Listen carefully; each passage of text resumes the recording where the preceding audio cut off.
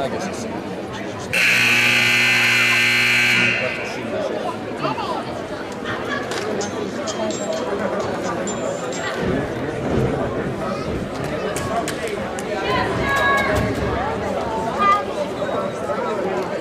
Did you see Ashley? Straight across from you and up to Grace your line. Junior varsity contest between the Triton Trojans and your Oregon Bobcats. Ladies and gentlemen, here's the starting lineup for the visiting Triton Trojans.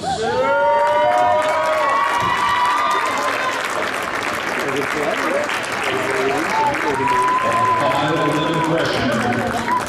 Wearing number 5, Dante. A 6'2" sophomore wearing number 10, Jacob May. A 5'10" freshman wearing number 14, Kaden. A 6'4" junior wearing number 22, Evan Miles. And a 6'3" sophomore wearing number 24, Jacob Kaden.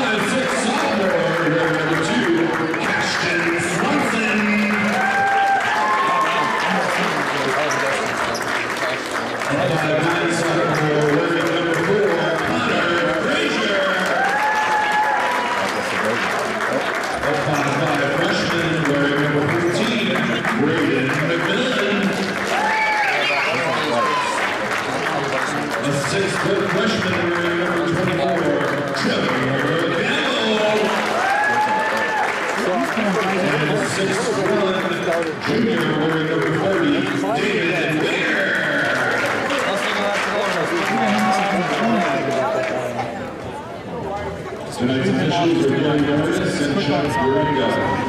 These individuals have committed their time to our student athletes, and we appreciate their efforts and their sacrifices.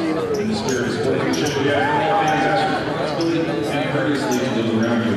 Using language or discipline conduct is unacceptable and unwelcome at IHA events. Let's support the student athletes.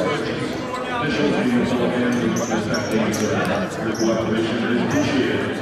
And now, ladies and gentlemen, it's game time!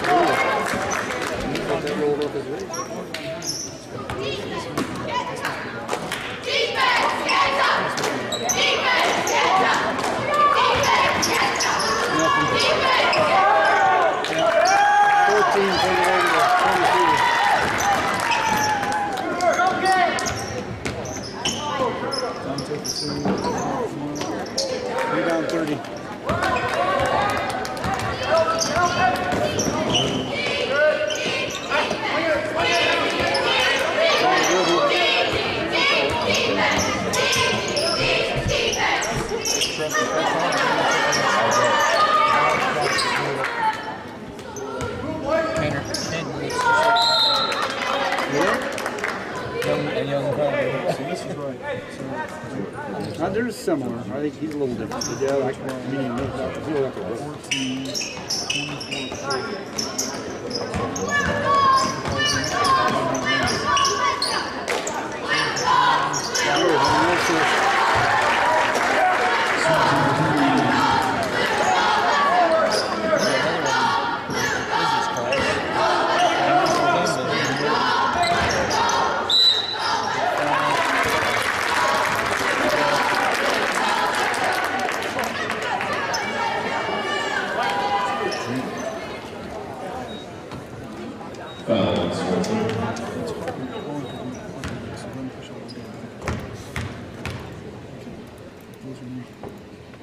Go get a rebound.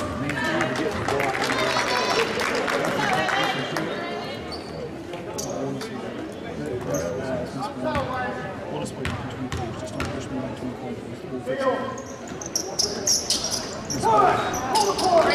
Keep on 14.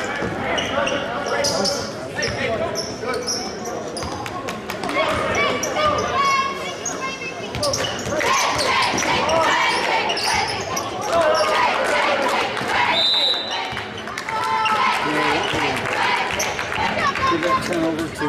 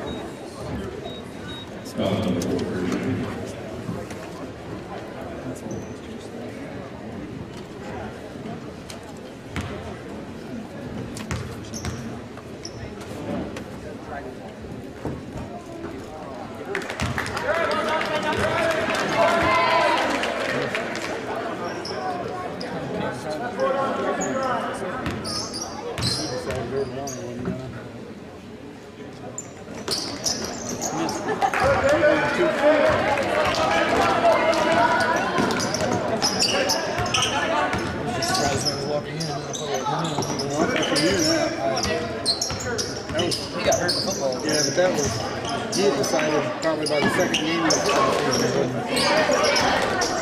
we're down 14.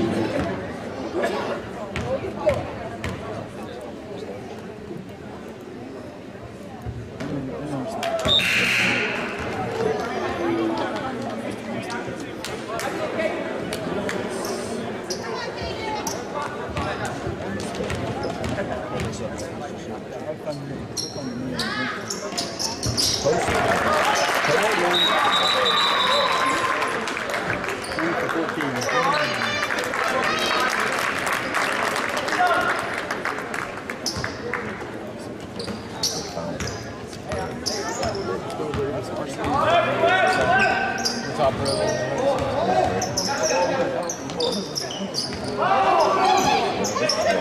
Opposite.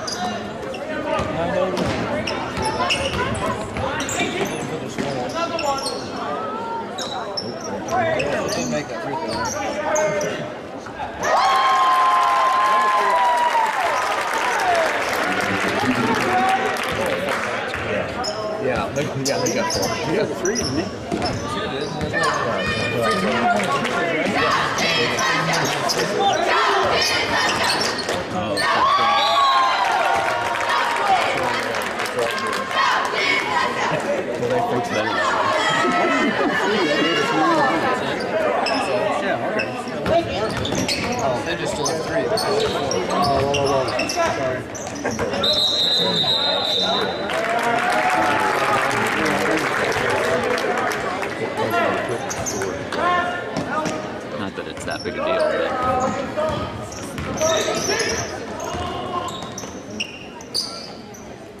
but maybe it's because that. Yeah, it's because that's out of order.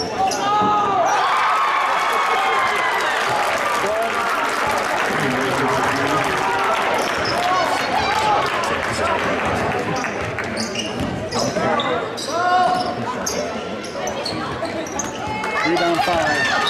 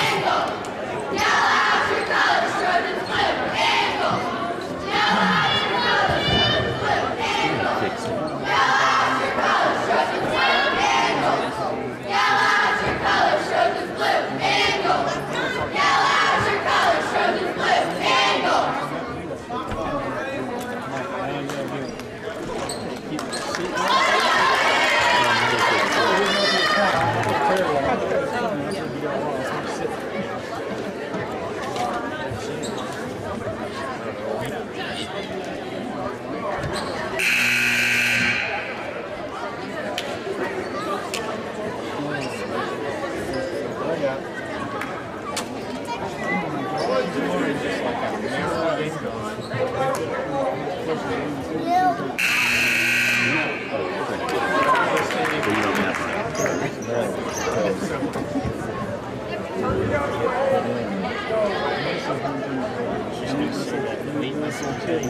roster?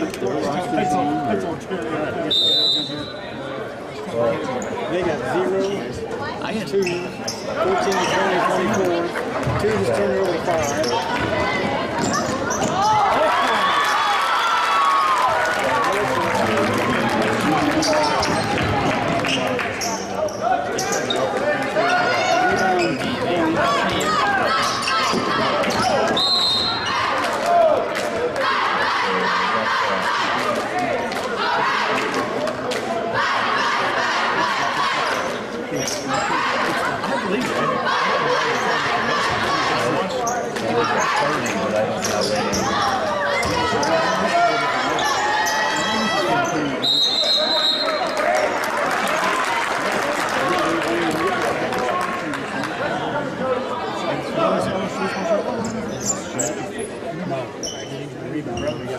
Well, we did give him a rebound.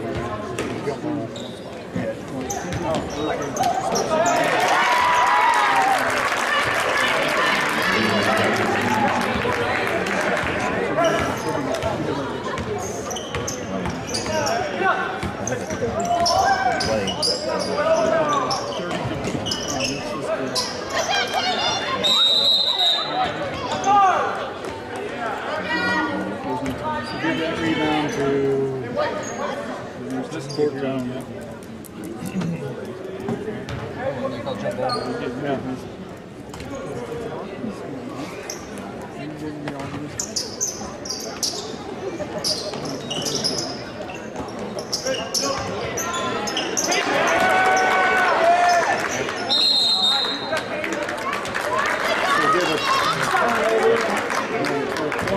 The steal to 14.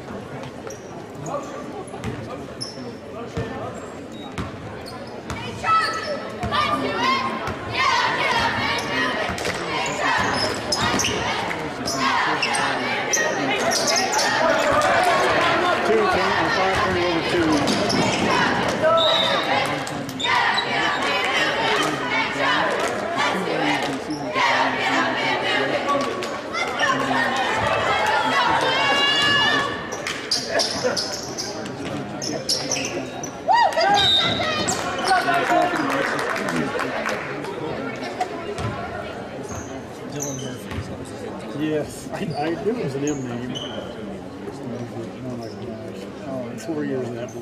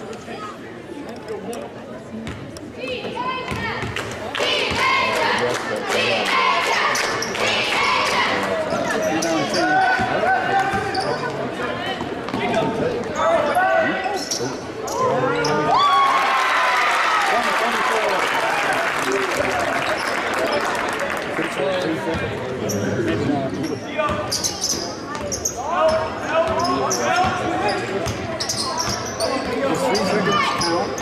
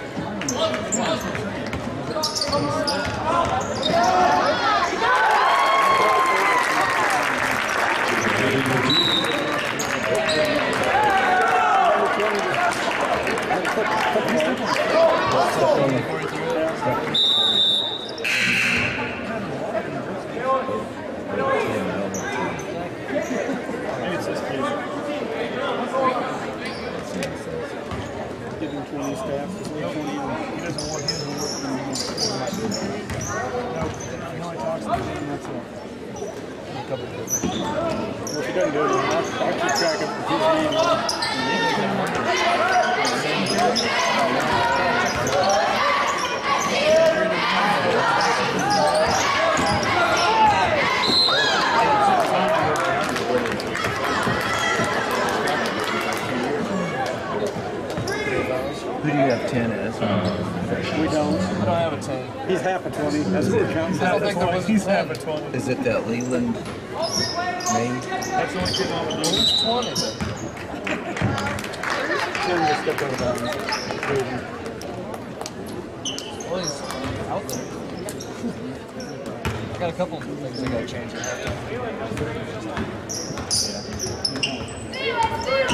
just putting 10 and 20 together.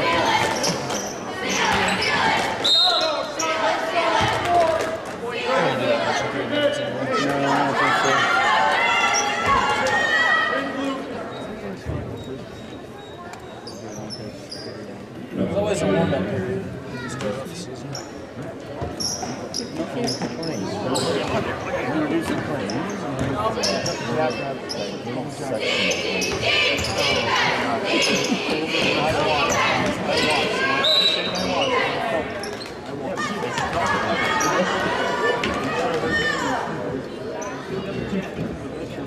There's no threat of injury unless you're shooting. You can't keep his glasses on.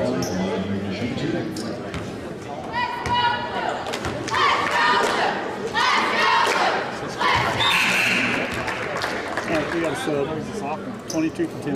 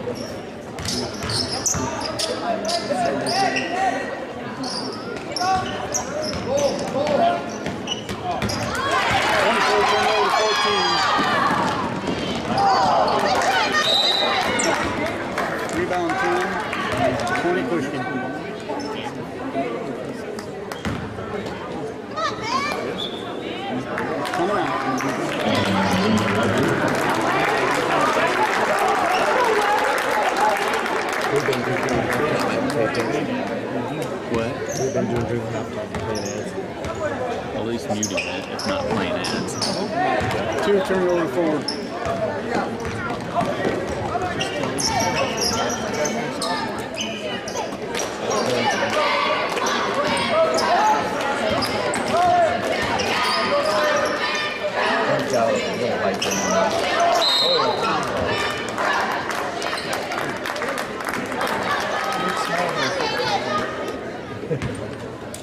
Oh, that's right.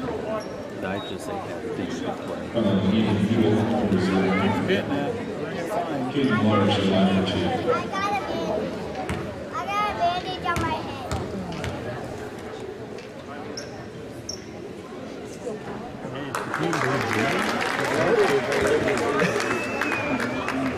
But you can go to YouTube.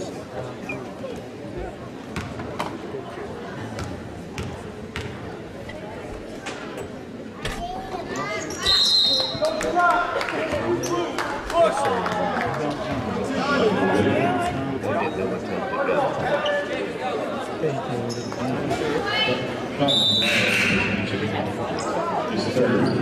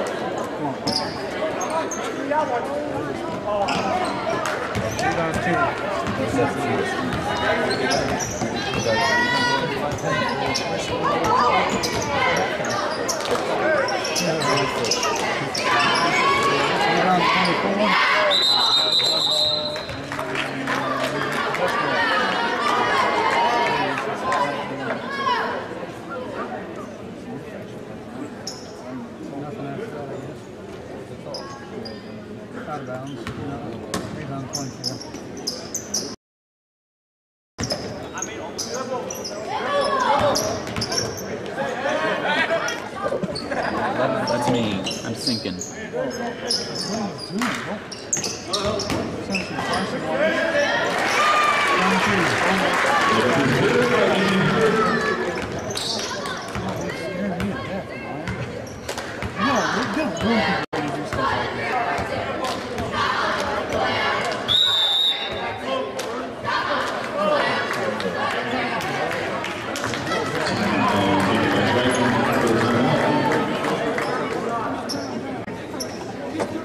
That's what we're doing halftime is play that. So that's on fourth.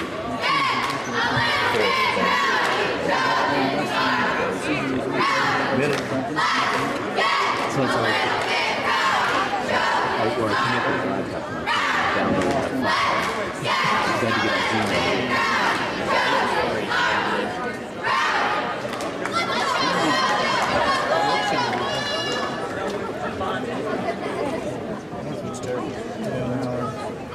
Well, I think this is what you get.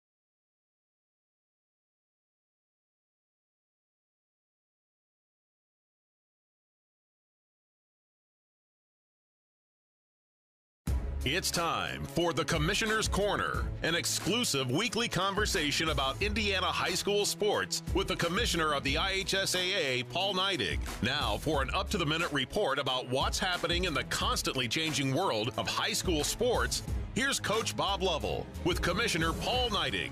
Hey, welcome back, everybody. I'm Bob Lovell. It's our weekly conversation with the Commissioner of the IHSAA, Paul Neidig. And Paul, here we are. High school football championships. As we talked about a year ago, most of the games were played. And again, it's an amazing accomplishment for all of these teams to be where they are, and for you and the membership of the IHSAA it has been a fantastic fall sports season, culminating obviously in the championships at Lucas Oil Stadium. It has been, Bob. It's just you learn to be thankful for what we have through COVID, and you're thankful for health, and you're thankful for being able to spend time with friends, and we've learned to be thankful about the time-honored tradition of participation in high school athletics, and that's just what it just makes me smile and be a little sentimental, to be honest with you, about the fact that here we are. We get to do this. Kids get an opportunity to celebrate a state championship or a runner-up in front of their hometown crowd in a venue like Lucas Oil Stadium with a partner like the Colts. Well, it's really it brings to bear, I think, a point that we lose sight of. You truly don't know what you have until you lose it. And last year we didn't have fans. We didn't have the opportunity for fans to really be there. And it was a major, major impact because – the concept of Friday Night Lights, we all understand it. It's real. It's extremely important, but it is made better by the involvement of communities and everybody in the schools. And there's nothing like it, quite frankly. There isn't, there's nothing like it even in other states. I mean, Indiana is such a special place with I told somebody recently, they asked how we were able to do what we do in Indiana. And I said, you don't have a governor who played high school basketball in the state of Indiana.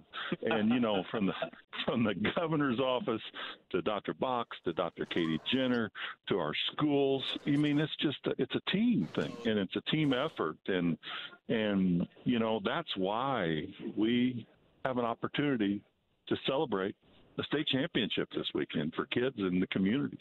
I like to say, Paul, the reason is only in Indiana. That's right. That's right.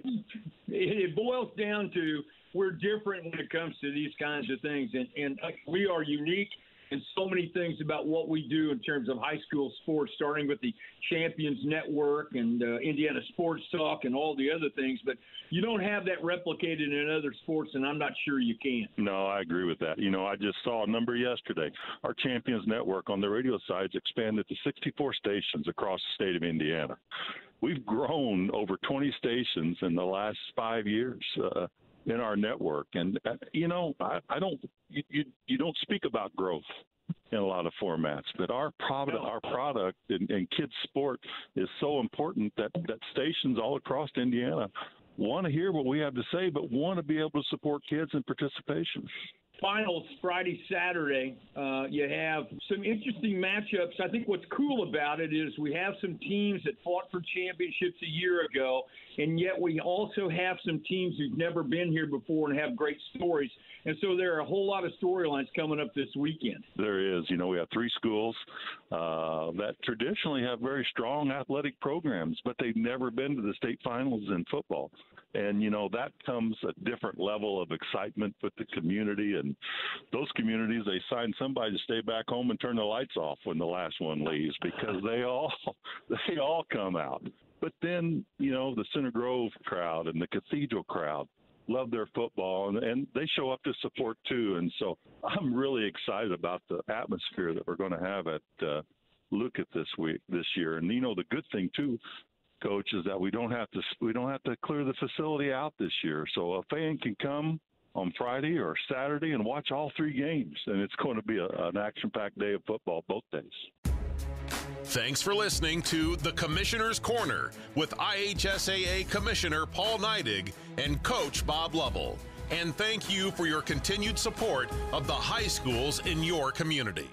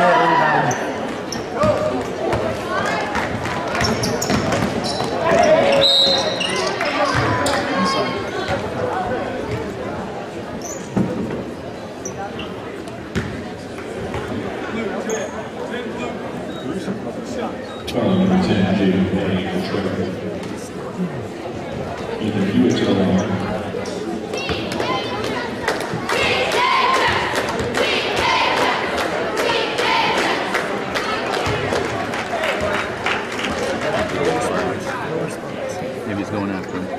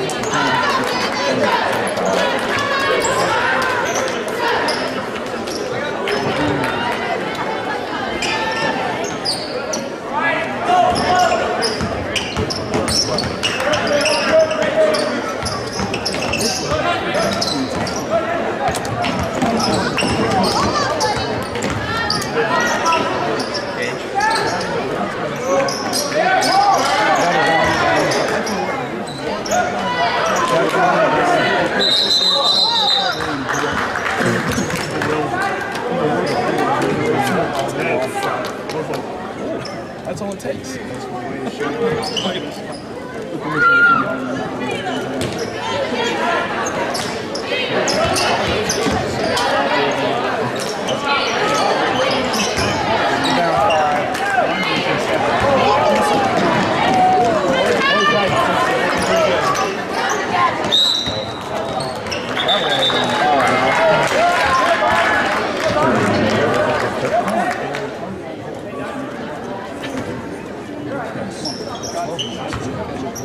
What the goal was, but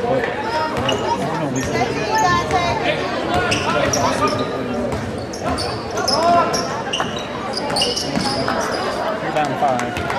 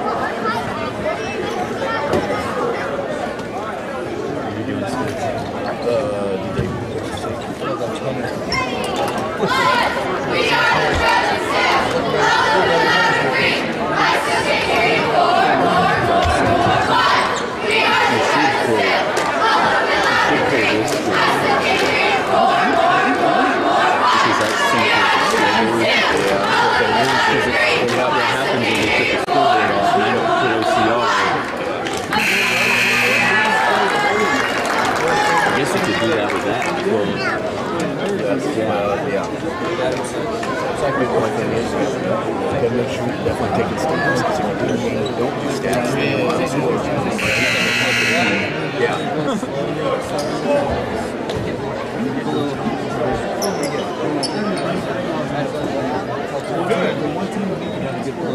They need to be honest.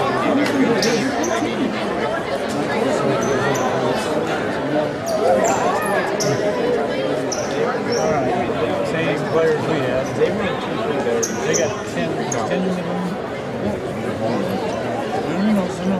It's our turn. It doesn't matter. You can't score this.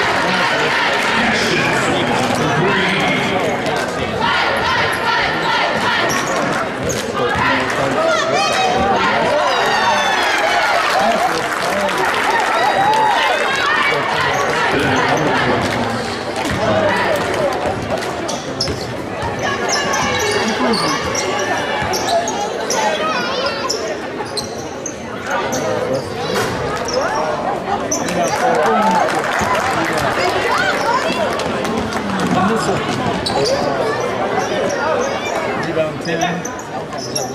Yeah, Wayne just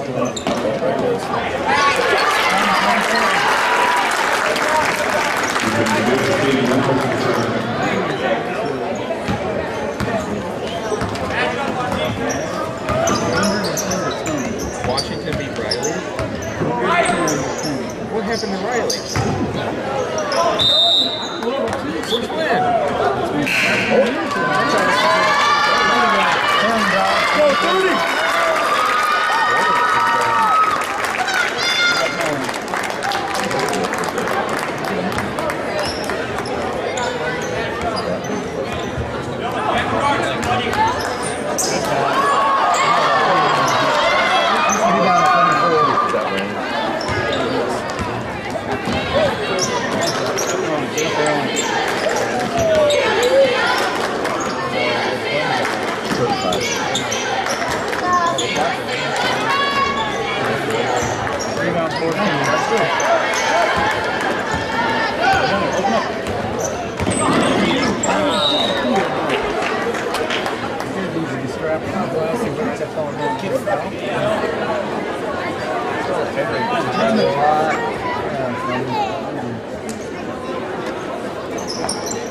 There it is.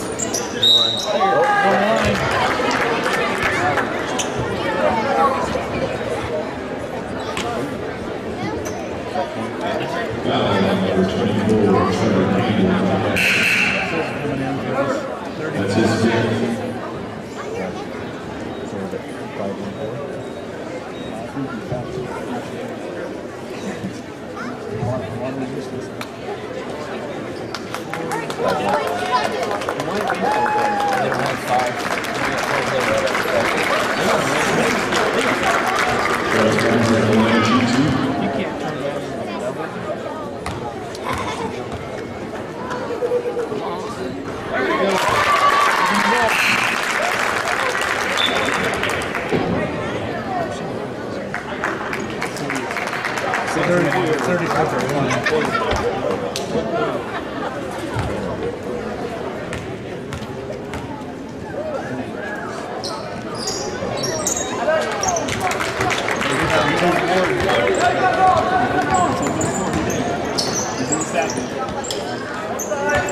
Retire now.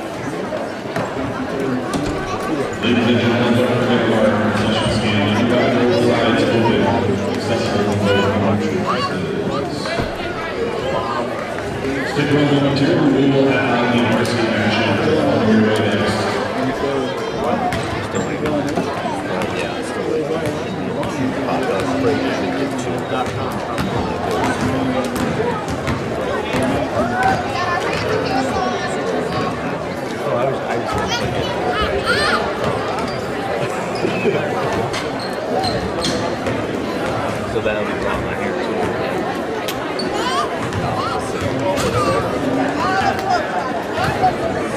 Yeah, 6 of 18.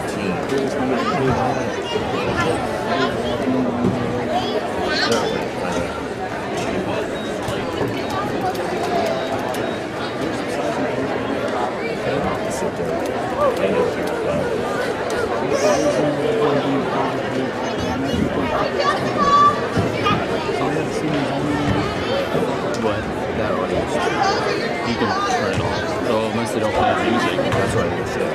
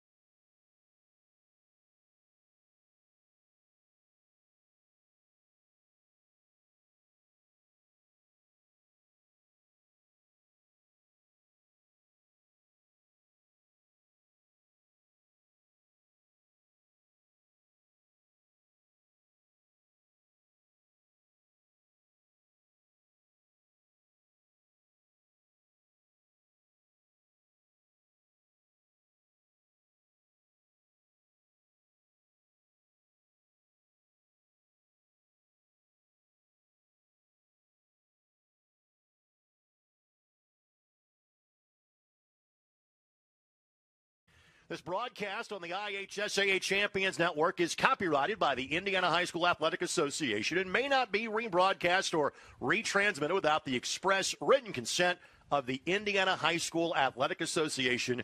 This is your IHSAA. Welcome, everyone, to the season opener for the Triton Trojans. I'm Andy O'Hara alongside the A-team and Kaden, Atkins, Kenny Barnhart, and the Hall of Famer Orion Lemler here for the Triton Trojan Sports Network as the Trojans head west down US 30 to take on the Oregon Davis Bobcats. These two teams squared off against one another in the sectional semifinal a season ago. Triton was victorious as they headed to the sectional championship and continued their magnificent season all the way to the regional championship. Oregon Davis lost in that game, but Larry Center has been growing this program up here, and his team has improved each year. Kaden, what kind of thing, Triton had that awesome run last year. Oregon Davis, let's talk about them first as the home team. They lost some key seniors. These guys here, what are we going to look to see from these guys tonight? Look for scrappy play. We saw it a little bit in the JV. They're going to try to outwork you and out-hustle you, and if they can get that done, then they're going to get some cheap, easy baskets and keep themselves involved in a game that I think a lot of people aren't looking at to be very competitive. But, hey, we know, we've seen it enough that anyone can be competitive on any given night. And these guys here, like you said, scrappy is the best way to do it. Larry Center just does a great job with his group, really played defense well. In that sectional semifinal game, they played Triton really hard. They played them about as good as you can play them.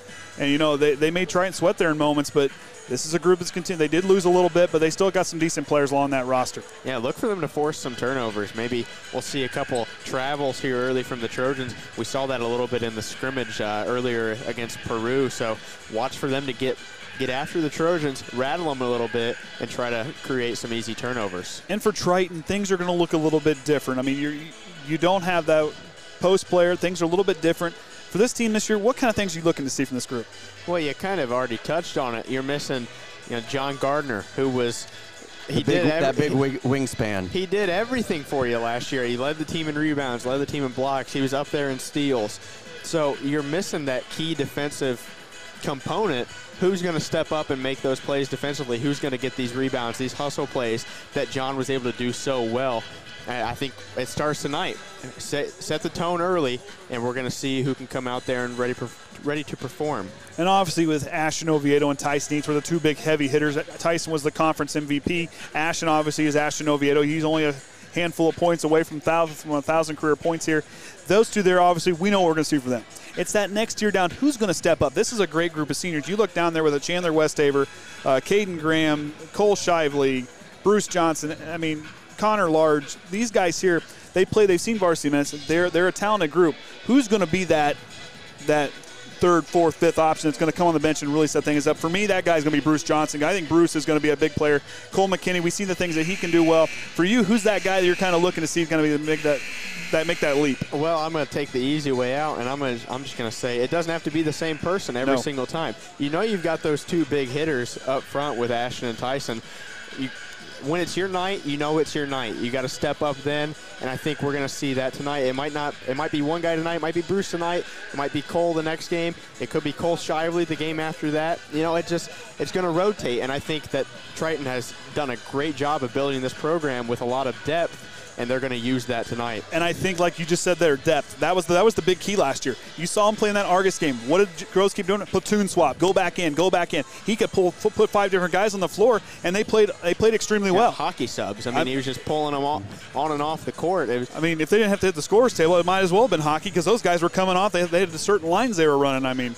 But for Coach Groves, that depth is huge. And that's going to be huge going down as far as this team wants to make a run. That's the way you're going to have to do it. That depth, these guys are going to have to be ready. And I know, listening to these guys talk, they've been putting the work in all summer. Well, and another reason that depth is so important, especially when you're a team that doesn't have a traditional 5-man, a traditional big down low, you're going to be running the court. You're going to be looking for fast break, threes in transition. And last year, Triton, they shot 37% from three-pointers last year. I think that's a very good percentage for a very small high school team. And that's where 33% of their points came from, was from beyond the arc. And, free throws. They got to look to get a little better at free throws this season. We saw that in the JV game earlier today. A little shoddy there, but, 13% of their points came from the free throw line last year on 70% shooting. I know Coach Groves wants that around that 75, 77 range.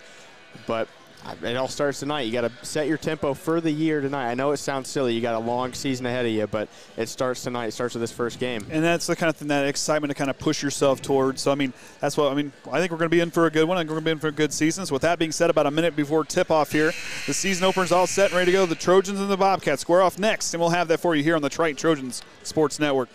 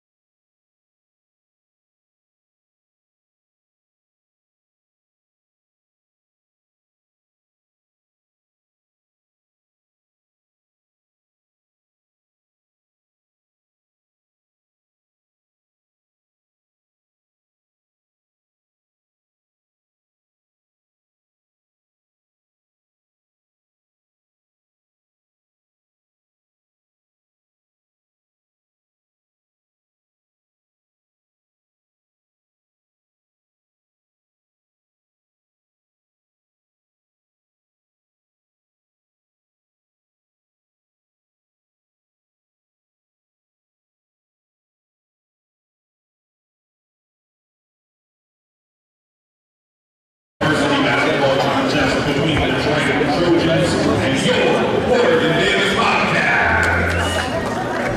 As a special treat this evening, Oregon student Riley Ash will perform the national anthem. Now please rise and remove your caps as we honor America with the singing of our national anthem.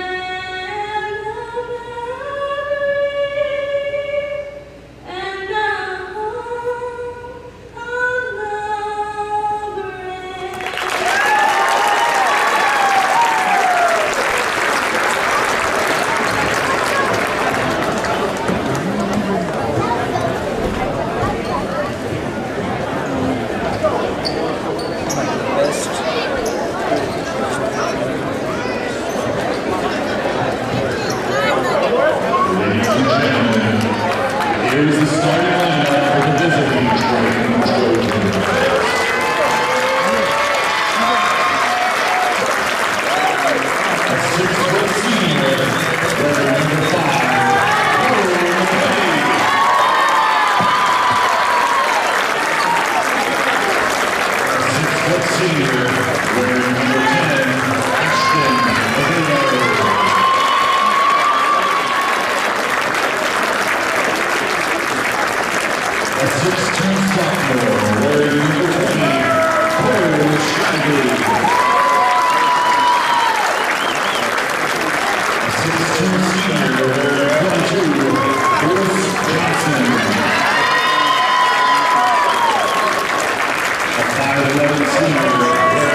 24.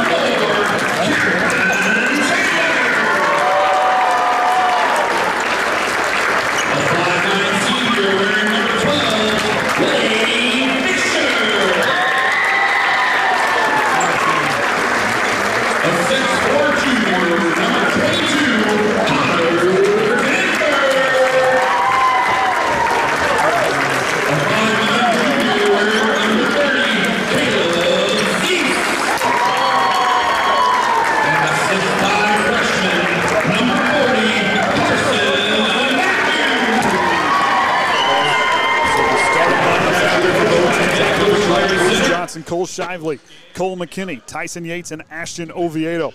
The 5 out there for the Bobcats is Cameron Taylor, number 4, number 12, Lane Fisher, number 22, Connor Danford, number 3, Caleb Cease, and number 4, the 6'5" big man, Carson Matthew. So Danford and Shively get ready to get this one underway. And looking down there, and Oregon Davis, a couple guys pretty tall down there, Kaden. Yep, man, both teams going to come out here in a defensive tip. Yeah, I didn't realize 6'5" freshman could be trouble for the Trojans down the way here. You got a 6'4" junior going up against Cole Shively, but don't let him fool you. Cole has got some hops.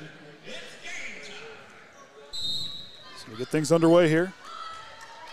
And Danford swats it away, but Triton wins the tip, and Cole McKinney, he'll get things started. Already coming out in that denying defense, at least on Tyson Yates. As he sits there and gets a piece of it, Cease is going to take off on the fast break, up and no good. Oviedo gets the rebound. I think Yates might have got a piece of that one. Oviedo reaching out, making sure Fisher didn't get on him. As Shively works back up top to Bruce Johnson, thought about it. Yates with the backdoor cut, not there. Johnson retreats back up top the key. Wants to go to Shively, knocked away there by Taylor. And Johnson will foul him on the way to the basket. They're going to say before the shot. Defensive intensity coming out right away for the Bobcats. If they can continue that all game, that's going to give Triton fits here in the early goings. Yeah, we touched on it. We keyed on it. Turnover is going to be a big issue here. This is a scrappy team. You cannot take them for granted. And they came out and just pressured the Trojans right away. The Trojans were not ready for any of this defense, and it's shown here. Danford up top, looks to Matthew. He'll work against the smaller McKinney, backs him down, but McKinney knocks it away. McKinney stripped him on the way to the basket, pushes it up to Oviedo on the right wing. Oviedo with it now, stops, retreats back, but Danford comes in. They're going to get him on the reach. And Oregon Davis using that length between Cease and Danford and Fisher. Those guys get in there using that length and knocking it away. Yeah, if they can get in the passing lanes and really spread out there, use their whole wingspan, it's going to be real hard for the Trojans to penetrate and attack and dump the ball off like they want to do. Yates receives the inbound. Works it past the half-court line. On over to Shively on the right wing. Back on top to Johnson. Yates cycles all on the other side, but Cease is staying right with him. Yates tries the dribble drive. Matthews shuts it off. Fadeaway jumper on its way, and Triton strikes first. Nice move by Tyson Yates to see the big man take up that hole and then use that fadeaway to drop it in. Taylor gets it up past the half-court line, feeds Cease. Jumper on the way, ties it up. Yates pushing up to Oviedo on the right wing. Stops, resets. Yates now works with the screen from McKinney. Hesitation move, goes up and finds a way and slithers through Tyson Yates. That was a great hesitation. Just that simple stop, it frees the defense and allows Yates to get right underneath the basket for an easy bucket. And he's a guy that can get fast in a hurry. Danford's three in the corner, off the mark, and I believe it went out of bounds on Matthew. And Triton gets it back. And Tyson so well. He moves through the paint so well, and he's so deceptive. He hits those breaks, frees their bet, but yeah, how he can twist his body and use his movement.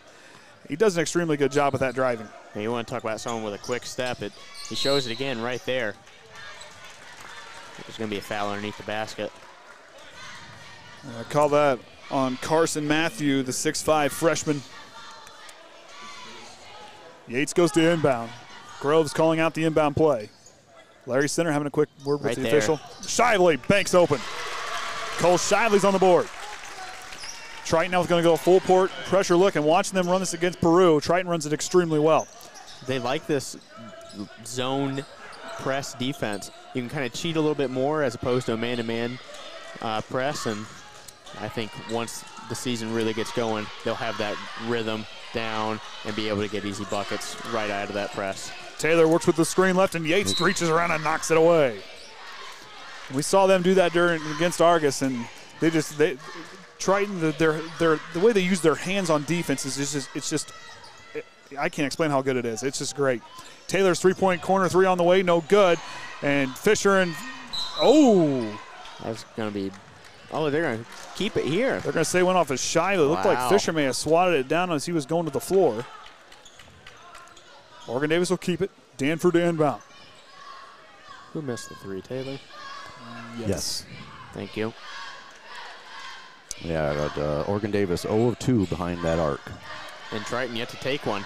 Exactly. But they've hit every 2. Up to Cease, close to the half-court line. Fisher up top to Matthew. Knocked away by Oviedo, and Triton forces a turnover. Nice job by Oviedo, but Fisher comes right back. Bruce Johnson heads up play. Oviedo, long-range three, puts it in.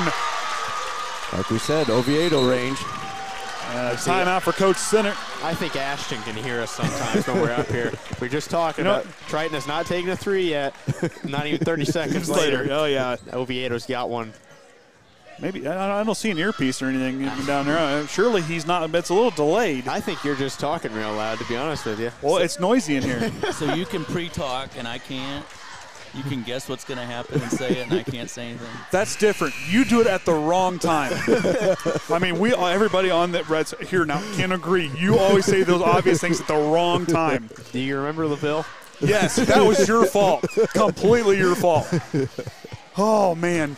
Tippecanoe Valley a few years ago, that was also you on that one, too. Oh, it's good to be back. Oh, man. It's good to have the A-team up here. Missed that. Good to have Kaden up here. Holiday weekend, but yeah, it's good to have him up here with us. He's still a big part of the broadcast. We have a lot of conversations throughout the week in between games. Well, between me and the brains of the operation in Indianapolis, we try to keep you updated as much as possible. Hey, got to have somebody. It's good to have Kenny back. He's out of the combine now. Yep, the crop's finally in the bin. It's Matthew, nice move, but a putback by Fisher. Good job to follow up the rebound. Basket there. Triton's got to box out. That's 2 times now in this very early game I've seen Lane Fisher get an offensive rebound and just by attacking, being aggressive and going after those boards. Yates gets control of it somehow. Oviedo dials wrong range again and can't get that one to go. Rebound to Taylor. We're going to get a foul on the board. And of course, you can't forget the Hall of Famer over there. I mean, he's just everywhere. Consistently good. Other than when he talks at late moments in games that he's not supposed to. Fisher to inbound. Your team to substitute just yet. Fisher pushes up to Seath. Puts on the ground and tries to feed it, but I think we're going to get a foul call coming on Shively, I believe. And it is. That's Triton's 3rd team foul. So Shively, Johnson, and Yates all have a single. Cease, that was a smart move there to let that ball just drop. Didn't try to get it on the inbound. Fisher waits for it. Jumper's on its way off the side iron. No good. Rebound to Cole Shively. Yates now in transition, looking down court, finds McKinney, but too tall for McKinney. He tried to corral it. Had Bruce Johnson here on this right corner, but I like that pass. Being aggressive, going towards the basket as opposed to sideways. Good trap here in the. Cease now, 2-point jumpers on its way off the mark. Rebound. Shively's fighting for it. Scrappy. But Oregon Davis, there it is, that scrappy defense, or that scrappy play as Fisher, 3-pointer off the mark, and Cole McKinney gets the big defensive rebound, and a foul coming on Oregon Davis. Kaden Graham looks to check in. It's a new Trojan. That is a new Trojan. Come in for Johnson. That's going to give the Trojans a little bit of height down low. I imagine he is going to be substituted on to guarding Matthew on the defensive side. And Kaden moves the floor pretty good. He moves the perimeter extremely well. He can shoot. There's another shooter for you. He plays like a guard. He's just a real tall guard, and with what Triton's looking to do this year, that's what they needed.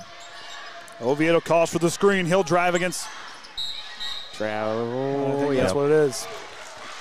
As he was trying to drive there. Coach Groves saying he's getting bumped the whole way down there. Yeah, Matthew. Refs aren't having any of it tonight.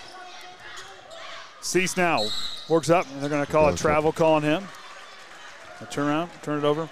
Triton with 4 turnovers and 3 for Oregon Davis by our count. I'm going to say it's nice having someone run the stat computer, not trying to do it and try to talk at the same time. Just saying.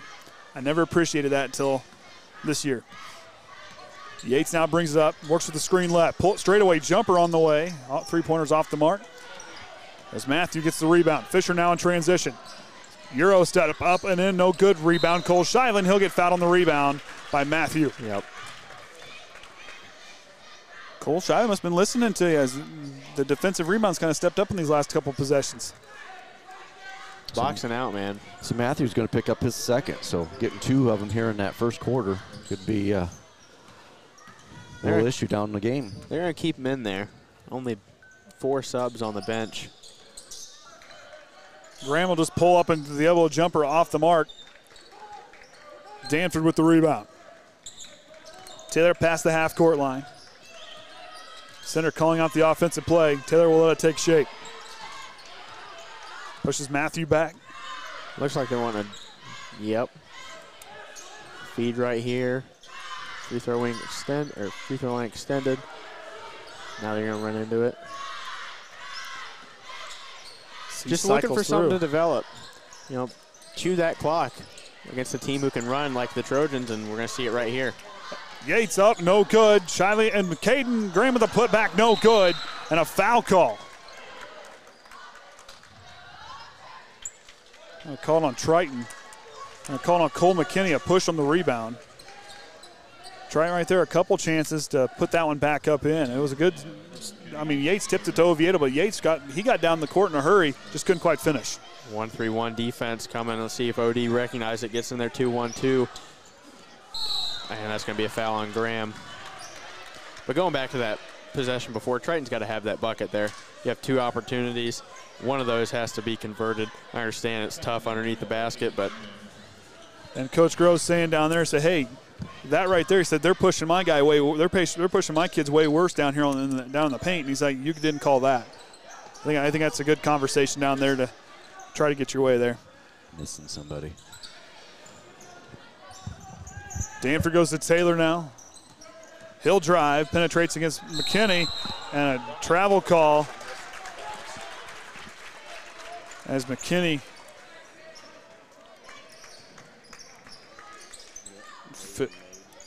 made. Yates going to bring it up now for the Trojans. Signals McKinney away. And against a team that's going to be up and denying you, you've got to be able to back cut your guys, and McKinney going to let it go. In and Head out. back by Graham. Nice job by Graham to time that, and that's going to be very valuable. If he can continue to do that, that's going to be a big, huge asset for the Trojans. Danford hits a 3 from the corner.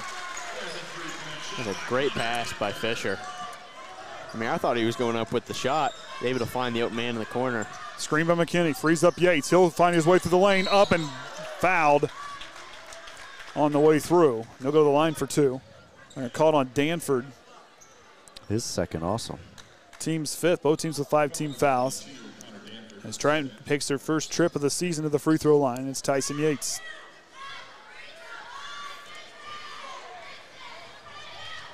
Yates last year, 71% from the line. He's going to start out 101. Gets the first one to go. Cole Shively going to check out, as well as Cole McKinney. Bruce Johnson checks back in, and Chandler Westerfer seeing his first action of the season. Yates perfect on that trip. Minute and a half to go here in the first quarter. Danford past the half-court line, works it back to Taylor here on the near side. Finds Matthew top the key, tries to feed him down low, but Westerfer with a nice hands knocks it away. Yeah, Westerfer did touch that. Nice back cut. Oh, both teams are cutting extremely well here tonight.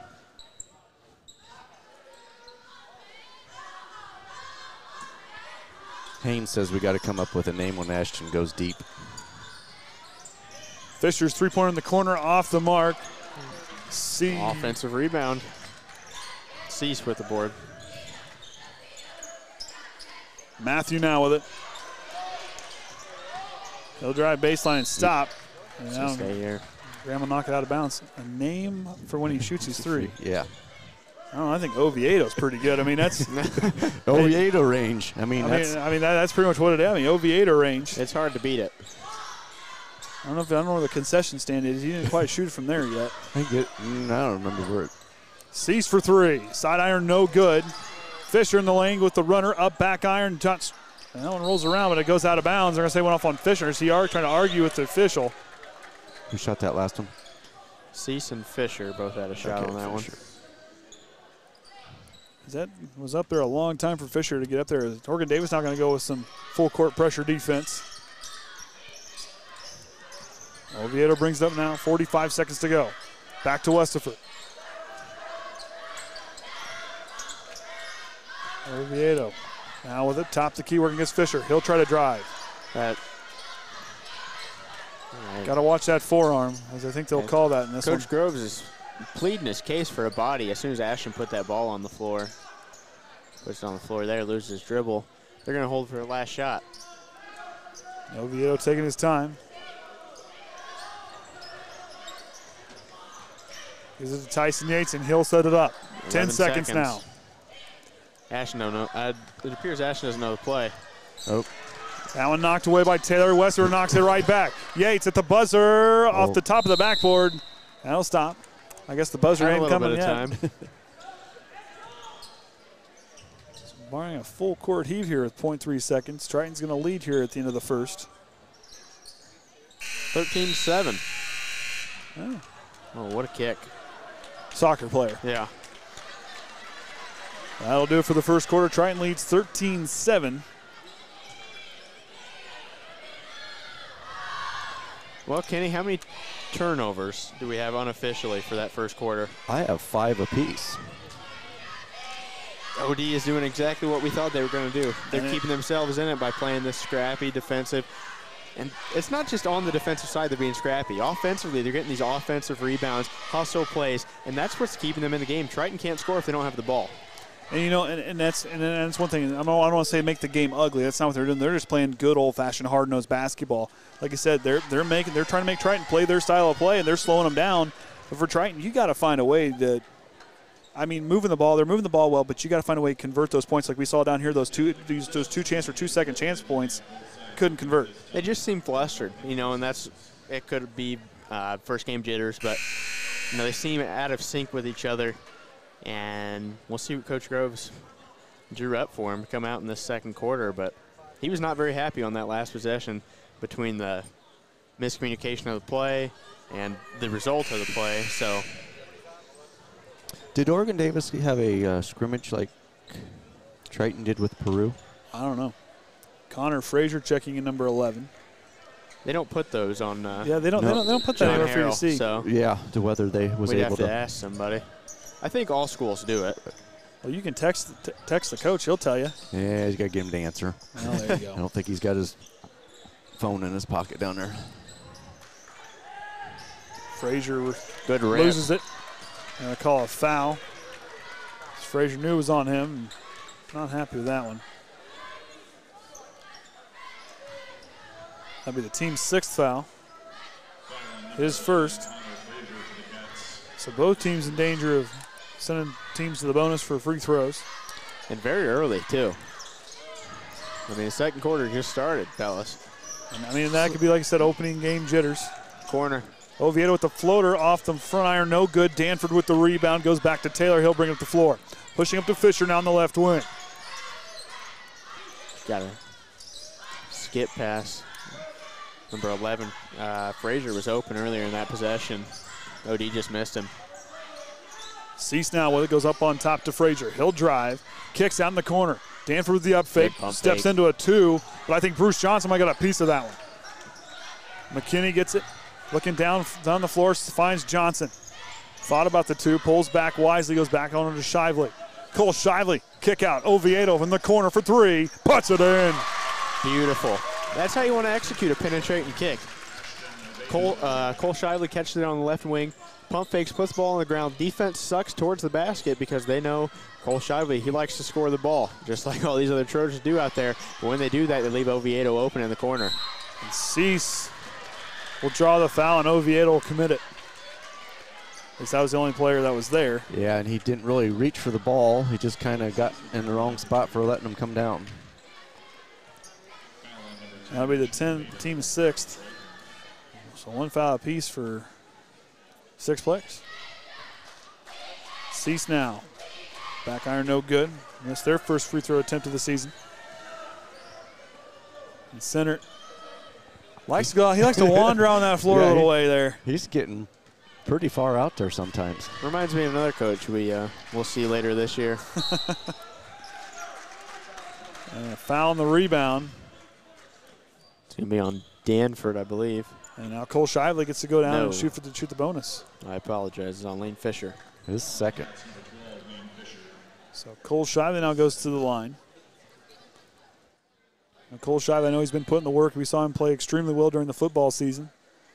Kid's an athlete, and there's a lot of things he does extremely well. And like I said, he's put in a lot of work over the summer. He's busy. He's busy guy. Bee. Plus the cows. Plus the cows. I mean, hey.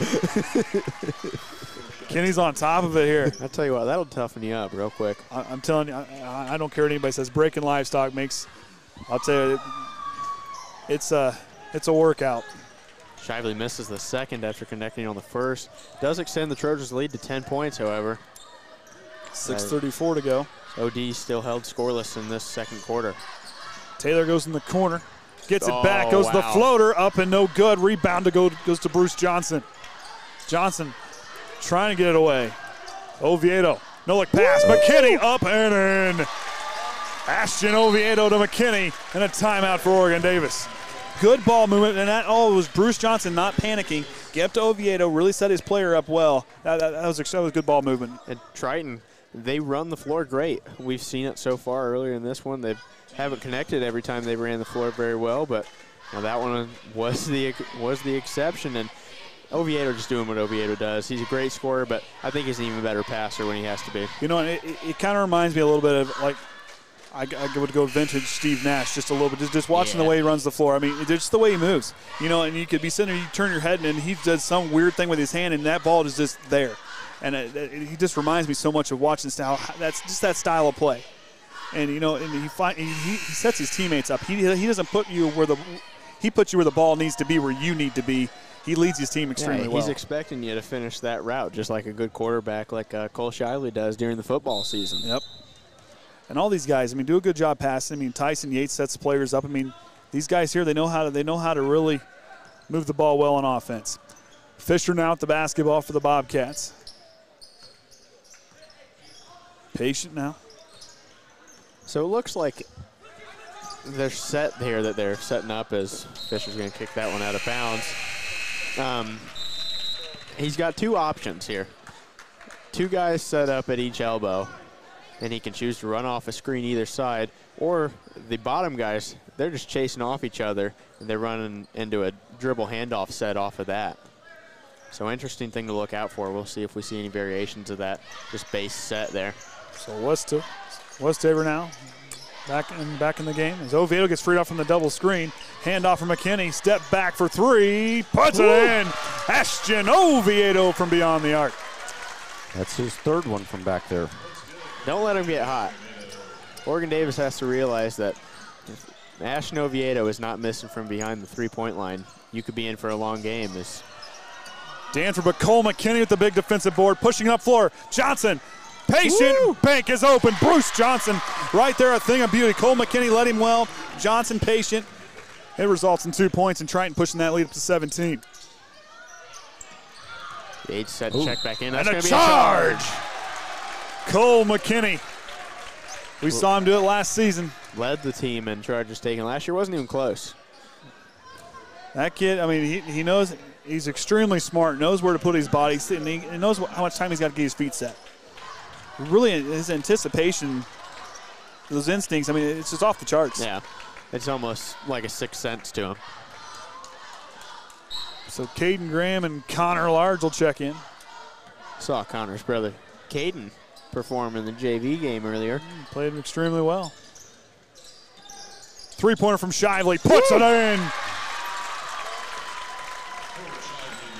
Lead up to 20 for the Trojans. They, like I said, that first quarter was kind of that waking up point, and I think the Sleeping Giants awoke here in the second quarter, putting up 14 points.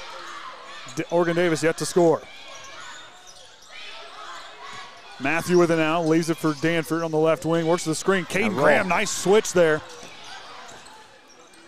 On over to Fisher. Matthew has to roll hard off that ball screen earlier in the possession. Oh, beautiful by Fisher. He knew where the defense was going to be and was able to draw that foul. That's a bit of artwork, I tell you. And then he kind of leaning your body out there to really kind of baited Graham into that foul. That was an impressive move by Fisher. Yeah, nothing Kaden Graham could have done. He was just in the wrong place. Fisher was able to be an acrobat a little bit. Oviedo check in for Graham.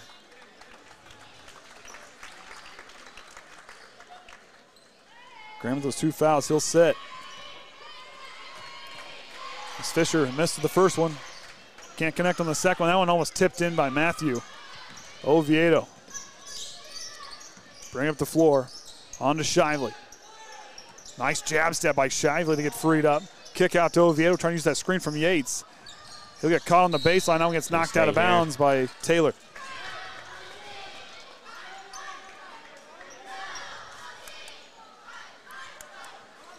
Yates goes to inbound. Finds Connor Large in the corner. Yates on the free throw line. Loses it on the dribble. Danford comes away with it. Great job by Danford. Read the floor. Slow down. Wait for your teammates. No call there. As Chandler Westover hit the deck, trying to take a charge. And a jump ball, it belongs to the Trojans. I got to remember, there's no possession arrow on the thing. I got to look down and see where the light's at down here on the scores table. Yeah, I kind of thought Westover may have had position on that one. I like a no call there, though. Oregon Davis did have a scrimmage with Bone Grove. Boone Grove. How about Oviedo? Another one. Ashton Oviedo up to 12 points now. Triton extends that lead to 23. Oregon Davis, they're not going away. A timeout for Coach Center as he tries to focus back in his team, who started off the game extremely well. Just got to find that rhythm and get back into it. Yeah, Triton they've settled down a little bit, and I think that is the main factor of Oregon Davis's struggles here in the second quarter. They haven't been able to get these scrap plays to go their way in this second quarter, and Triton is doing a great job of capitalizing on opportunities. And that's the thing, tale of 2 quarters here. Triton really doing a good job as far as they made adjustments, and that's what you want to see a team do, especially a team that has a lot of potential. How are they going to adjust? And these guys here had a tough first quarter. They didn't quite seem in sync. This second quarter, this is a completely different team. Yeah, and if you're able to make adjustments like this on the fly this early in the season, look out, because you're going to be able to adapt to some very serious, very high-pressure situations later on in the year. And that's a dangerous thing, especially for a team that can do that. That's lethal, because some teams they got to make their adjustments at halftime. They got to call a timeout and switch. Coach Groves is yet to call a timeout, and this team made that just quick adjustment.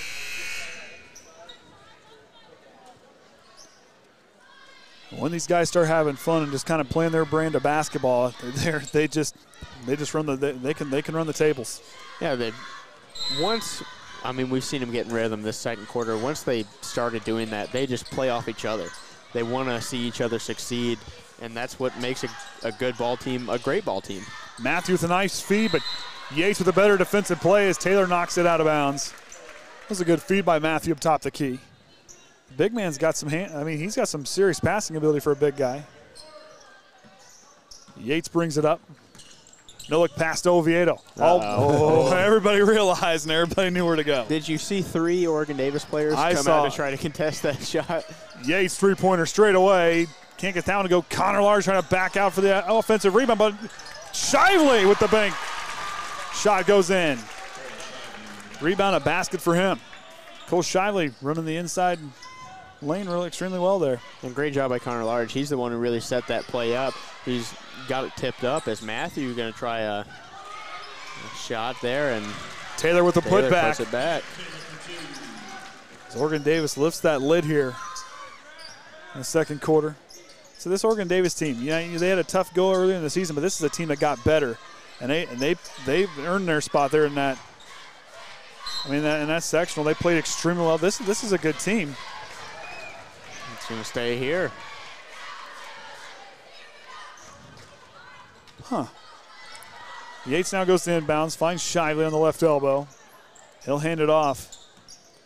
Oviedo gets free up on the double screen on the far side. Three-pointer on the way. Can't get down to go. Westover with the putback. Nice play there by the senior. I'm going to have to get used to saying that. Yep. Chandler, I believe, reclassified to be a senior this year. Matthew, straightaway jumper on the way, in and out. And that one goes out of bounds on Tyson Yates. And Cease will check in. I think I like the substitution. Cease is a player. I like his. When he was on the floor, he just disrupted Triton so much. And like Oregon Davis, they have that potential to play that pressure defense, but can they do it for 4 quarters? Yeah, that's going to be the question, because they don't have the depth that Triton does. So if it does turn into a run and gun type deal, Triton will be at the advantage there, both with foul issues and depth. I mean, simple as that. Matthews used that size, goes in, and Fisher knocks it out of bounds. So give Matthew some time. Those, like Center said, settle down. But that kid there, I mean, Matthew as a freshman, he's got a lot of potential here for Oregon Davis. Yeah, he's gonna have a very fun next 3 years. Connor Large in the corner to Shively with the up fake. Danford getting closer to him. Nice feed to Connor Large, and he'll go to the line for 2.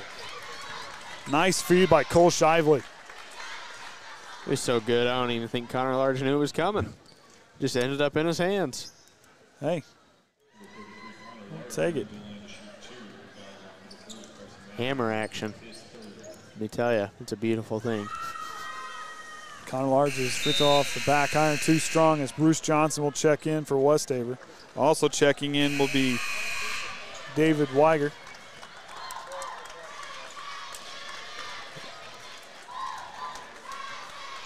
Kaden Graham checking in. Yeah, that's 3 on Matthew. He's going to sit till the 3rd quarter. There's something on the fouls isn't quite right. Yeah, because I thought that was 4. Yes, and the total fouls is correct, but the players isn't right somewhere. We're missing someone somewhere. Yes. Well, it's good. We got Wes and Kevin next to us doing the stats. We can always check with them. Yep, see what they come up with. Cease with the runner, blocked by Kaden Graham. There's a perfect opportunity. What's my favorite part of basketball, Andy? Oh, it's the charge, man. I know. Nobody likes to charge better than Kate, I'm telling you. Oh. I'm going to say a push off from Danford. And if it is, I think that's 3 on him. 22. Let's see what the board says here. Yep, 3 on Danford. And the Trojans now being the double bonus.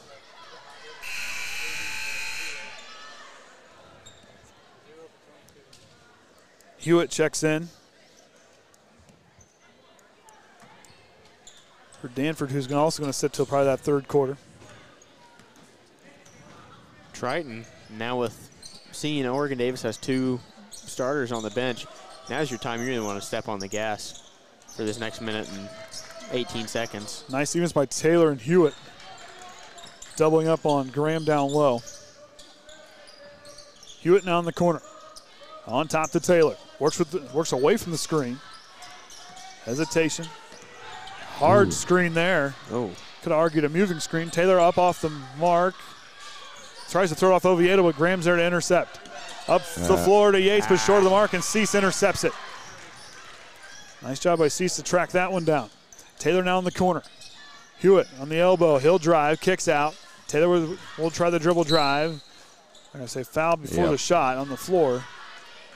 And that's on Kaden Graham. That's 3. And looks like it is. We're going to see some free throws. So Taylor looks to get some more points here as they make their 3rd trip to the free throw line here tonight. Haven't got one to connect on it.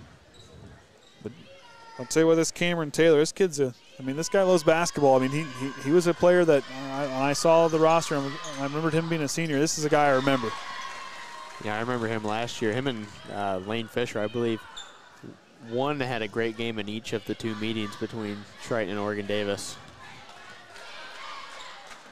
Taylor again. Hit on the first one, can't quite connect on the second. 40 seconds now to go here in the first half. Triton leads by 24. McKinney working with Fisher. Oviedo, nice job by Fisher to step up and close off. Oviedo being able to dribble. Yates down the right wing. He'll drive. Steps up and under. Tries to go with the put back, but knocked out of bounds by Fisher. Fisher, I believe, has 2 foul or 1 foul. Or does he have? I thought he had 2. He got 3.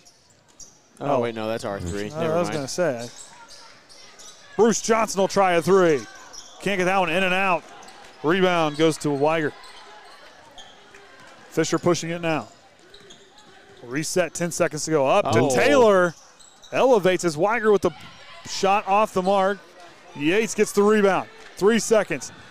Oh. And Johnson at the buzzer. Can't get it to go. Oh, They're going to say no shot. I think he got it off. But I think he did. There's a lot of time in between that buzzer, and I kind of thought time, but that'll do it for the first half. Triton leads 34-10. Kenny gets the stats pushed over. I just know it takes just a little bit of time to get it all to sink across.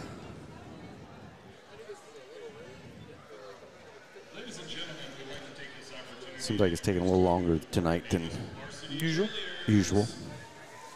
And the fouls, we do know that on Oregon Davis fouls, there's a discrepancy somewhere, so we'll get that from our official stats here shortly.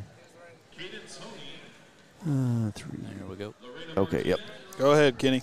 All right, Trojans at the free throw line made half of them, 3 of 6. Oregon Davis got 1 of their 6 to drop. 2-pointers, 8 of 14, and 3 to 18 for Oregon Davis. Behind the arc, Triton hit 5 of the 13. Oregon Davis only got 1, and unofficially we have 8 turnovers apiece for them. So for Oregon Davis, we got Taylor and Danford each with 3, Fisher and Cease each with 2.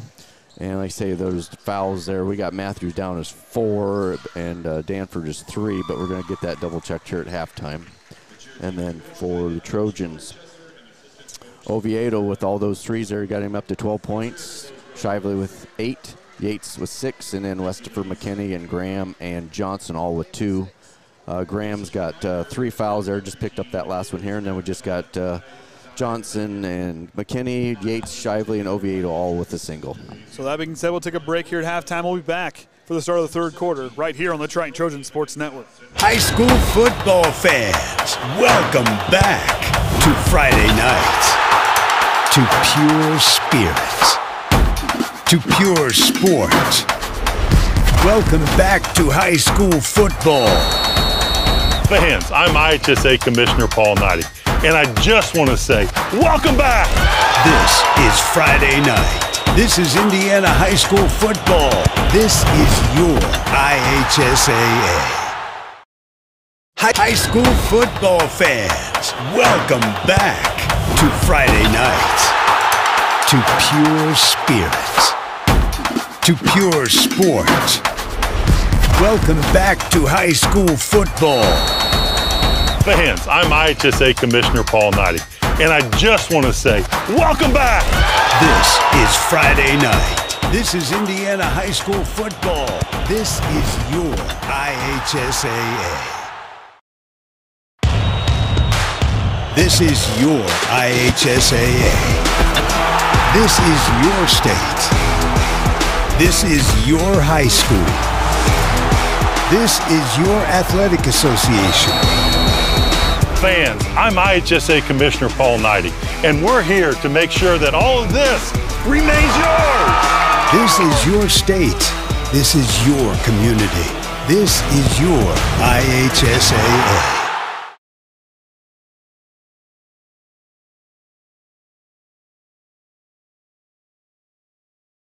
It's time for the Commissioner's Corner, an exclusive weekly conversation about Indiana high school sports with the Commissioner of the IHSAA, Paul Neidig. Now for an up-to-the-minute report about what's happening in the constantly changing world of high school sports, here's Coach Bob Lovell with Commissioner Paul Neidig. Hey, welcome back, everybody. I'm Bob Lovell. It's our weekly conversation with the Commissioner of the IHSAA, Paul Neidig. And Paul, here we are. High school football championships. As we talked about a year ago, most of the games were played. And again, it's an amazing accomplishment for all of these teams to be where they are, and for you and the membership of the IHSAA. It has been a fantastic fall sports season, culminating obviously in the championships at Lucas Oil Stadium. It has been, Bob. You know, it's just you learn to be thankful for what we have through COVID, and you're thankful for health, and you're thankful for being able to spend time with friends, and we've learned to be thankful about the time-honored tradition of participation in high school athletics, and that's just what it just makes me smile and be a little sentimental, to be honest with you, about the fact that here we are. We get to do this. Kids get an opportunity to celebrate a state championship or a runner-up in front of their hometown crowd in a venue like Lucas Oil Stadium with a partner like the Colts. Well, it's really it brings to bear, I think, a point that we lose sight of. You truly don't know what you have until you lose it. And then last year we didn't have fans. We didn't have the opportunity for fans to really be there. And it was a major, major impact because, the concept of Friday Night Lights, we all understand it. It's real. It's extremely important, but it is made better by the involvement of communities and everybody in the schools. And there's nothing like it, quite frankly. There isn't, there's nothing like it even in other states. I mean, Indiana is such a special place with I told somebody recently, they asked how we were able to do what we do in Indiana. And I said, you don't have a governor who played high school basketball in the state of Indiana. And, from the governor's office to Dr. Box to Dr. Katie Jenner to our schools, it's a team thing, and it's a team effort. And that's why we have an opportunity to celebrate the state championship this weekend for kids in the communities.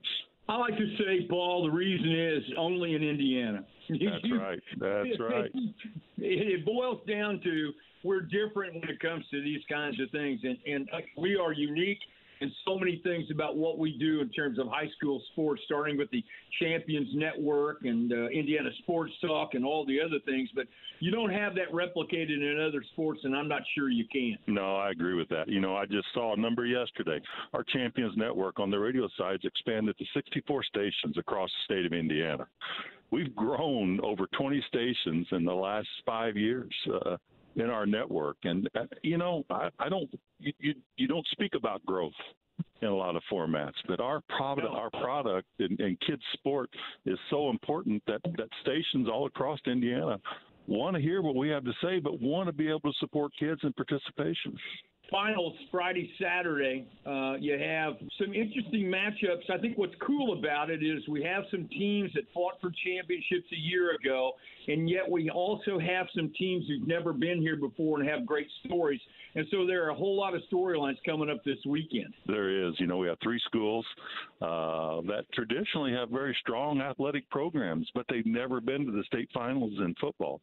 And, that comes a different level of excitement with the community. And those communities, they sign somebody to stay back home and turn the lights off when the last one leaves because they all come out. But then, the Center Grove crowd and the Cathedral crowd love their football, and they show up to support too. And so I'm really excited about the atmosphere that we're going to have at Lucas this year. And the good thing too, Coach, is that we don't have to clear the facility out this year. So a fan can come on Friday or Saturday and watch all three games, and it's going to be an action-packed day of football both days. Thanks for listening to The Commissioner's Corner with IHSAA Commissioner Paul Neidig and Coach Bob Lovell. And thank you for your continued support of the high schools in your community.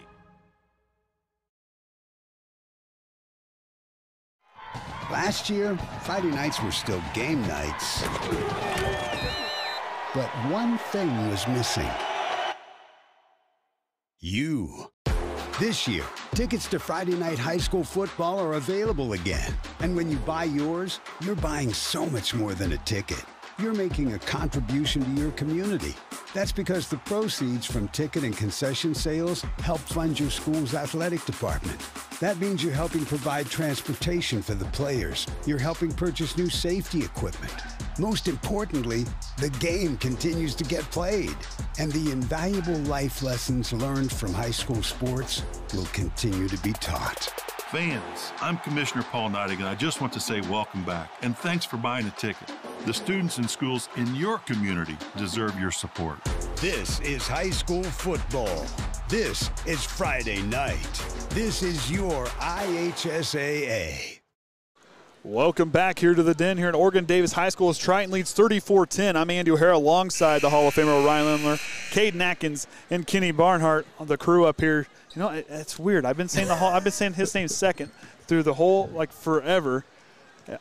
We've got the A-team back together. I mean, I got to get better about this. Oh, well. We'll figure it out eventually. Hey, we did get, speaking of getting stuff figured out, we did get the fouls figured out. Matthew has 3, and the one we missed was Caleb Cease. He's got the 1. So that gets us to, they had 10 fouls in that first half. So, Kaden, I mean, you're Oregon Davis. You're trailing by 24 here coming into this third quarter, and yet that first quarter you played extremely well. You got to build off of that. But if you're Coach Center, what are you telling your guys to be careful about and what to go do on the floor here to try to slow down this Trojan attack? Well, I know how easy it is to just go out there and say, all right, we got to start being aggressive again, because you can't. You know, you've got 2 key guys in foul trouble. You can't go out there guns a-blazing, you know, getting after everybody. And I think that's going to stunt this Oregon Davis team a little bit. If they get in foul trouble and they've got no subs to turn to, there you could be in a world of hurt here in this second half. You know, in this Oregon Davis team, like I said, they're on the rise, and this is a group that if Center just keeps getting that program building, you know, he's a good coach. He's going to get the most out of his players. They just got to really just kind of get more players and get that depth kind of build up. And like I said, this Oregon Davis is a good program. I'd like to see that program get back to where it was at. Yates, Oviedo, Shively, McKinney, Johnson, the 5 there for Triton. Taylor for 3. Banks it in. Well, there you go. That's a good way to get started for Oregon Davis.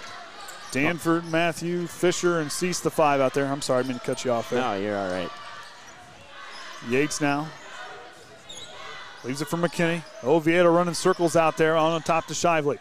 Back to Oviedo. 3-pointer on the way. In and out. Oh. Yates with the offensive board. Puts it down, goes up, but I think a travel call. Yep. Good call there. I think he dragged that pivot foot a little bit when he was starting to go up for it. But a good offensive board anyway. Yep. Matthew feeds it back to Taylor. Yep. Taylor will take off, and they'll kind of shuffle those feet just a little bit. You know, talking about offensive board there, I think Tyson Yates is someone who is quick enough to where they can crash the board and still beat players back onto defense. You know, he's so quick, he's so versatile. He's got a wide range of abilities. You know, he's 5'11", but the kid plays like he's 6'4". Oviedo in the corner for 3. Puts it in. 15 points for Ashton Oviedo. As a 3-point, beyond the 3-point line has belonged to him here tonight.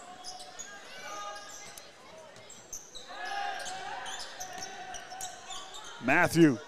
Good cut. Fisher thought about it, pulls it back. He'll try to drive, but he'll get fouled on the reach on the way through. I think it's going to be on Oviedo. Bruce Johnson appeared to be in pretty good position. Just Oviedo trying to get a cheap one real quick. Yep, so that's his second.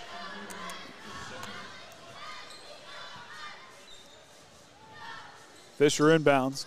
Tipped by Oviedo. Oviedo read that well. Crossover up and reverse it. Banks open. That was a thing of beauty from Ashton Oviedo. Crossover underneath the basket. There ain't many people who can do that with ease like Ashton just did right there. Oh, man. Once this kid gets going, you can't turn him off. It's like the Energizer Bunny. He's just never going to run out of battery life. Taylor in the corner. He'll drive and loses it through, but a foul call coming on Triton. They're going to call on Yates. Yates looks confused. Yep, that's his second. Perplexed. Perplexed is the word I wanted to use for Yates there. So the word of the game is perplexed. Brought to you by the Tony Romo of high school broadcasting. High school sports broadcasting, excuse me. Oviedo. Oh, my goodness. Look at the patience by Cole Shively. I'm telling you, Steve Nash. It's there.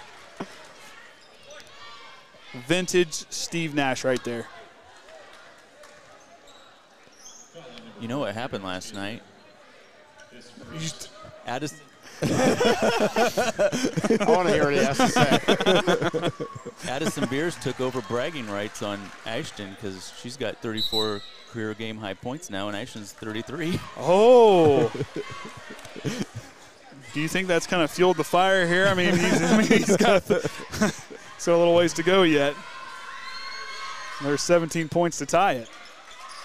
But speaking of Ashton Oviedo in points, he's going to be hitting that 1,000 career mark here pretty soon. He's not too far away. What we say was 50. You said it earlier, Ryan. Oh, I got it right here. See, he's at 9:49 before this game started. So I needed 51 coming into it. He's got 17. How about 20? Does 20 sound good? 20 sounds good. You think Addison's getting worried at home? Well, she's here. Well, she's here. She's down there. And why don't you text Kinsey to ask her if she's getting worried yet? Man, let's talk about the girls' team for a little bit while we've got a second. You know, and they're so impressive. Yes, they went on that 3-game losing streak, but however, they faced some good teams. The Argus thing, that was a kind of a learning experience. Yep. But this group here, you talk about a team that passes the ball well, moves extremely well. The boxing out, the second chance points is my favorite thing of the season. These girls here get the board and go back up with it each time. It's a girls' team that is unfamiliar to me. You know, it's rejuvenated. They've got life in them. They're playing defense. They want to play for each other, and it's something that it's great for the Triton program, and it's going to be great moving forward. You know, and Coach Kroll has done a great job with this group. But the big thing for me is, like, I can hear these girls in my headset talking what to do on the floor. Yates is directing traffic. Kinsey's talking out there. Addison's building up her teammates. I mean, Emily Bug now coming off the floor talking. You know, Jolie Groves out there playing extremely well. And then Jocelyn Falker also rebounding well. I mean, there's girls all over the place there. They're playing extremely well. I mean, these girls, this is a team to keep an eye on. They're playing extremely well, and they're out rebounding opponents by a high rate. It should be a fun season for these girls. Looking forward to it. So, you said we get to 30. As you might have seen in that JV game, if you pay attention, there's a new rule implemented this year, kind of basically the mercy rule. It's 35-point spread. There'll be a running clock. So we was there at 30, and then down to 28. And for those who don't know, correct me if I'm wrong, Kenny, but if a team scores, like if they're up by 35 at any point in the game, it's continuous, no matter. It does not go back and stop. It is, once it starts, you don't stop it. The only time it does stop is timeouts. And I think it gets under, and it gets under a minute. That I think there's maybe a little more-ish. So Yates inbound. Cashton Swanson checking in on that last dead ball. I have the timeout, and Carson Matthew comes out as Weiger checks in for him. Yeah, because he picked up his 4th foul then. Down to Yates. Good ball movement, goes up and gets the and one opportunity.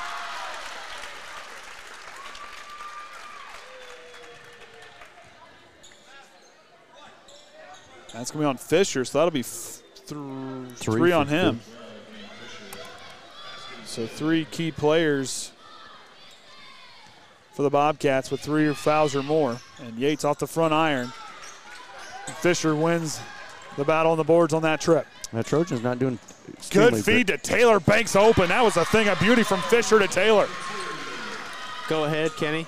Well, I say the Trojans only hitting 4 of 9 free throws, so that's something there they need to work on. Yates puts that one in. So the woes from the JV game seem to carry over in this one. Foul on Shively. Hand check. That's going to be his 2nd, team's 3rd.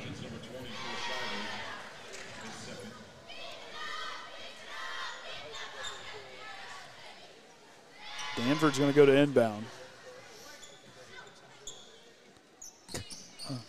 Johnson was ready. Fisher called it, a smile on his face. He wanted that one bad. Taylor. Wow. Spin move. Nice ball, nice dribbling move to Watson there as Yates takes off in the fast break. Patient up the left hand and in. Yates has got 12.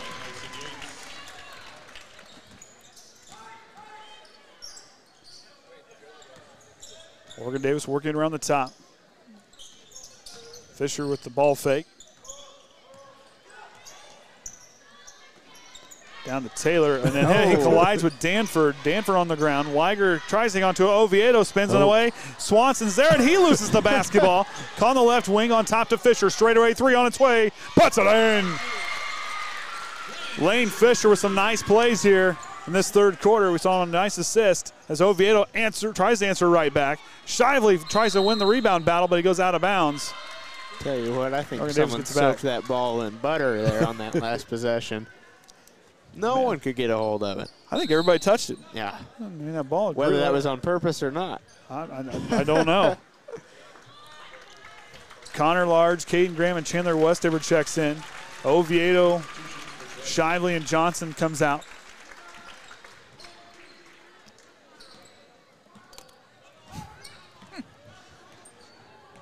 Cashton Swanson brings it up. One-handed pass on over to Fisher. This is his dribble. To Weiger, who loses it, but Connor Large is there to take it away. Tries to go through and it gets wrapped up. Got to be a foul or something. Foul, jump ball, they're going to call it. Center want to have a quick word with Fisher as he meets him in half court. You know, I think you can tell Larry, just tell him that coach's box is just merely a suggestion. Yeah.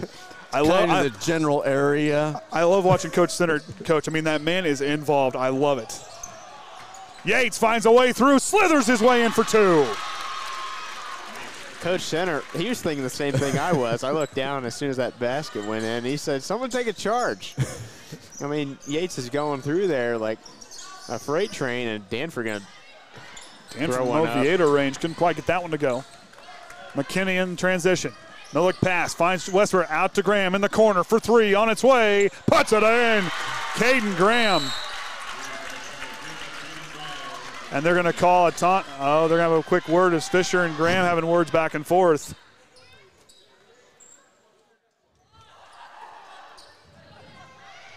And the coaches now are going to have a word as Fisher and Graham are jawing at one another. And I think they're still talking.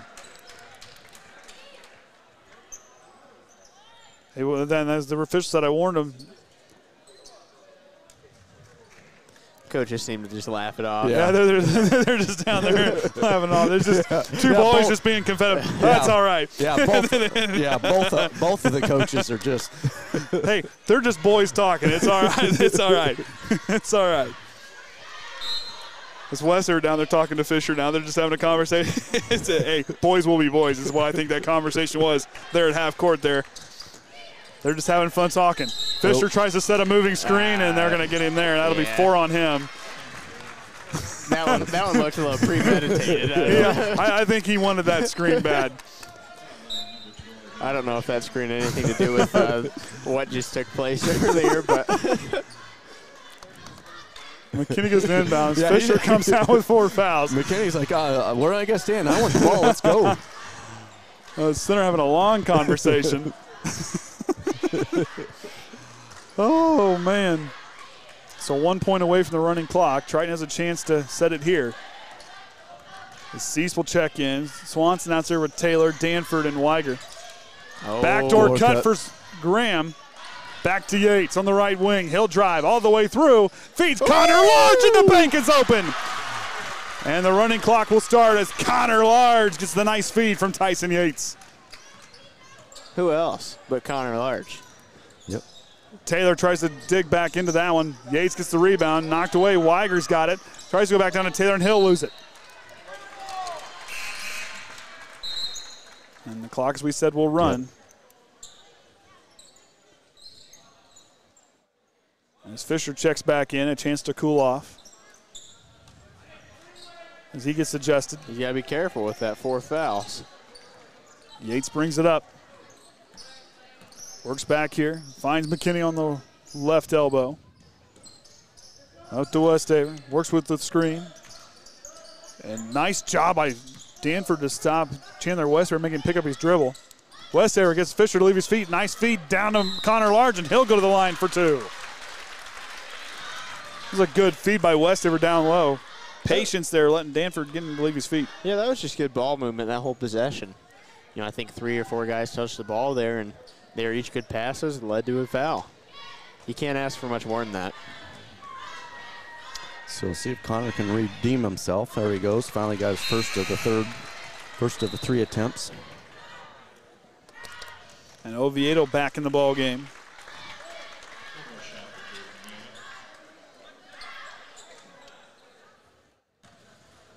Connor Large to go again here. Clock does stop for free throws. You guys doubted me. I read the rule. I read it when it first came out, but that's been a few moons ago. Yeah, I reread it to double check myself the other night, but hey. Taylor for 3 from the right wing. Can't get that one to go. Shively with the rebound. Oh. Had Kaden Graham down the floor.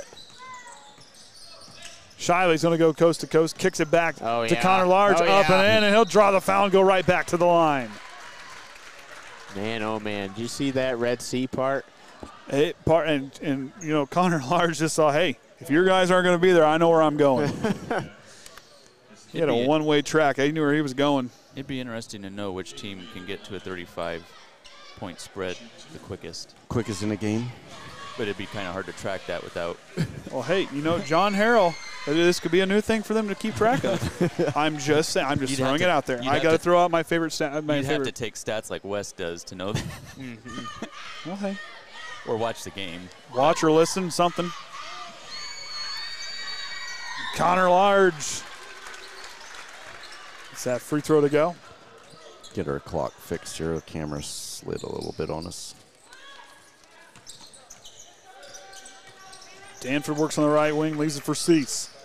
Cease with the runner. Bank is closed. Rebound to Shively again. And Cole Shively cleaning the glass well in this one.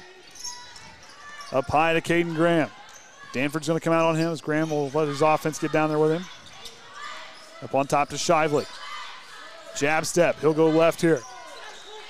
Gets caught, goes back to Westaver. Connor Large in the right wing, feeds Graham down low. Graham goes up. Nice move by Kaden Graham. Uses those long arms and scoops that one up and in. Hey, we got it sent to us.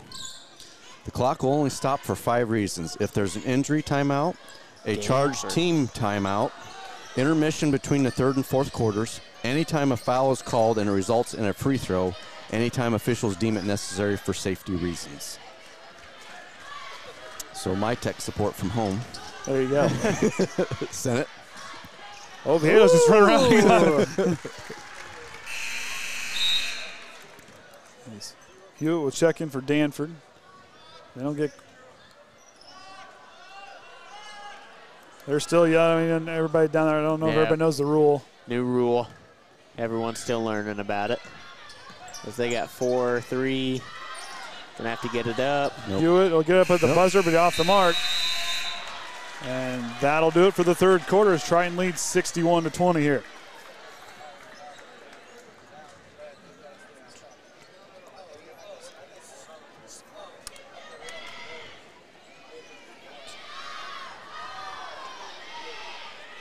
"13 times last season the Trojans got past the 60-point mark.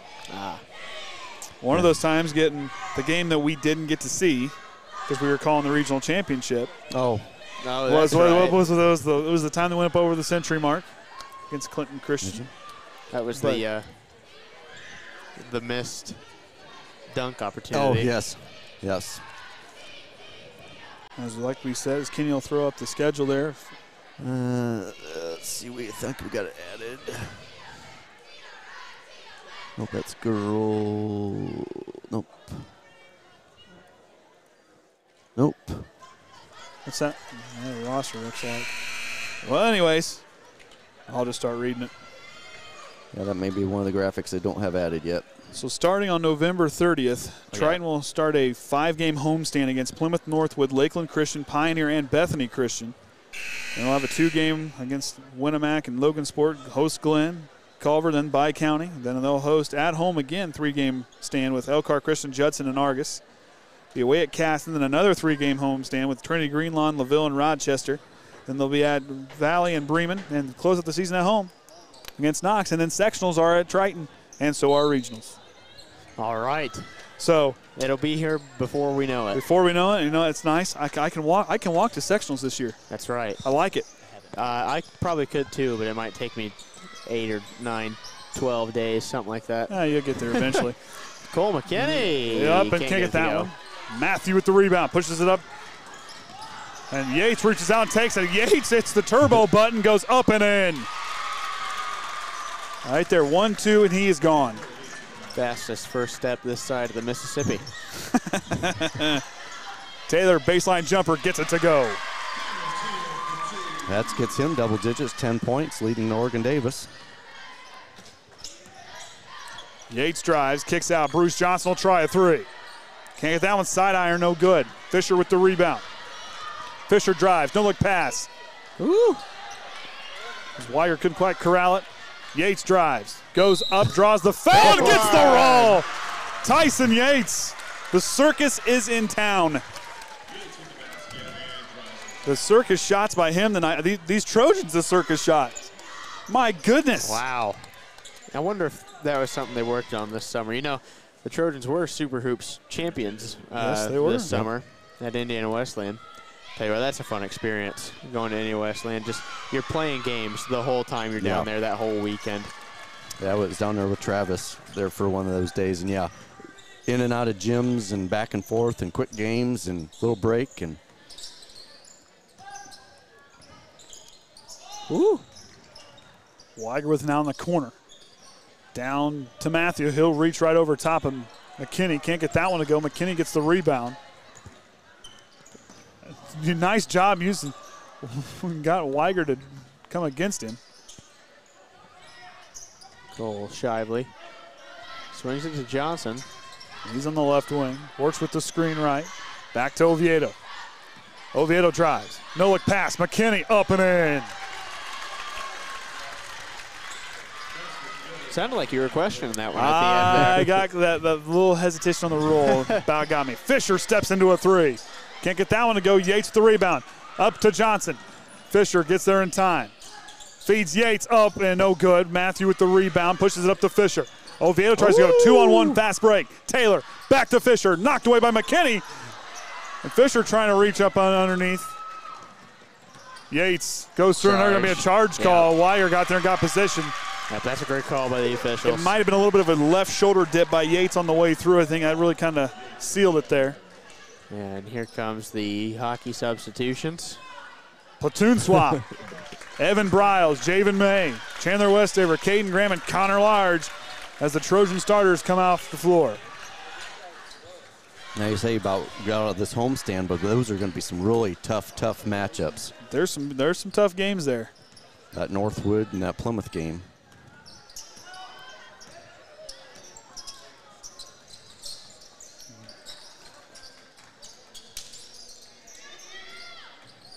Down to Matthew, but Fisher setting it up well, just couldn't quite finish it off.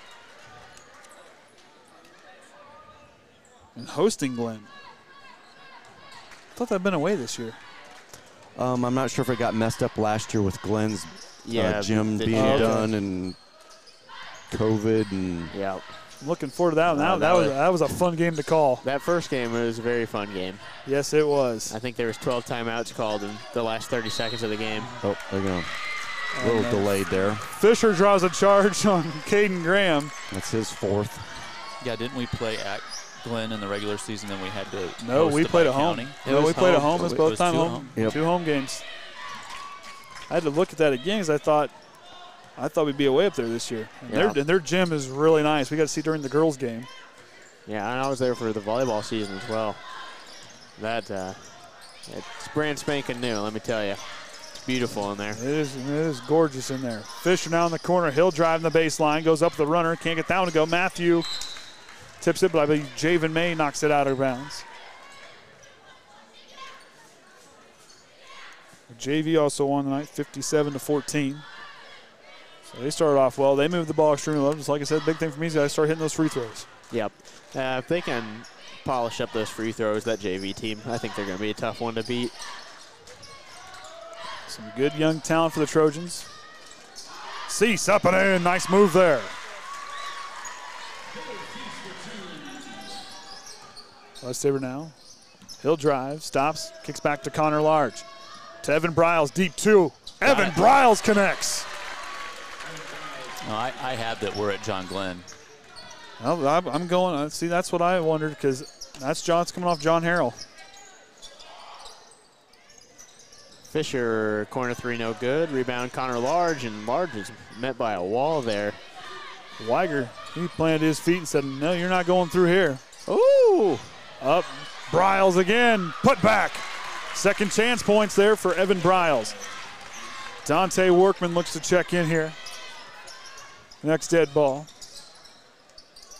Taylor's up and in.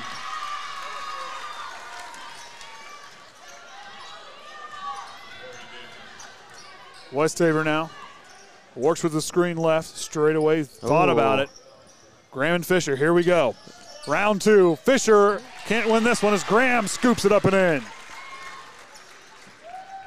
It's turning into a must-see TV. I'm kind of looking forward to possible bi-county and sectional matchup here. Matthew with the left hand, can't get that one to go. Good defense by Briles. Yeah, Briles just straight up. Oh, Javen May has it now. Right back Connor Large drives with authority. The give and go. When I say with authority, Connor Large put that ball down and he went, he knew where he was going. Javen May with a nice feed. Taylor now. Matthew trying to get position on Briles. He'll drive. Matthew kicks out. Cease for three. Can't get that one to go with the front iron, and that one knocked out of bounds. It's going to be blue ball. Jacob Pitney checking in for Kaden Graham. Dante Workman checking in for Connor Large. Weiger checks in. The freshman, Dante Workman. The freshman, Dante Workman. I believe the lone freshman on the varsity roster. We saw him have a very good football season as a freshman. And I'm telling you, Dante Workman, he is a special player, not just because of ability, but this kid here, he puts the work in. He's got the work ethic, and he's got the smarts to be a talented player down the road. He's going to be a lot of fun to watch the next few years. That one up and in. Speaking of Workman, first varsity points. You can hear his mom down there yelling. She liked that one. Taylor goes up, draws the foul. And the clock will stop for free throws. As Hewitt and Danford look to check in. As Taylor will go to the line. See, boys play at Glenn this year, so John Harrell's got it wrong. See, that's what I thought. I'll let him know. Yeah, you let him know. You take care of that. I sent him the schedules. I'm just reading. This is what it said. I copied and I pasted it to my page right here. Did you get last year's? No. Last year's has scores next to it. See, that's why I had to do a double take. Yep. You want to read it just to confirm? I believe you. Okay, I'm just saying. You need to go to my schedules and not his. Well, you know what? Maybe make yours a little easier to copy and paste so I can put on my thing. Well, then we'll talk. Pitney off the front iron. I got the brothers arguing up here. That's just what we need. Oh, boy. Danford up working against Workman now. Leaves it for Cease. Under a minute. In the corner, Weiger, he'll drive. Back to Hewitt. Nice ball movement by the Bobcats. Cease puts it in. The Trojans going to start off strong with a 1-0 record. This Oregon-Davis team, this is a team. Give these guys some time to grow and get some of that agility build up. They'll be a different team come sectional time. They'll be a little bit more polished offensively, be able to work the ball a little better, and I could see them winning a couple games in that sectional. Workman in the corner, Javen May, and that one goes out of bounds, but the clock continues to run. And that's going to do it here from the Bobcat Den. as Triton wins their opening game. As Danford's going to try to get one up, but the buzzer stepped from beyond the attack line. That one short of the mark, and that'll do it. 78-28, Triton wins.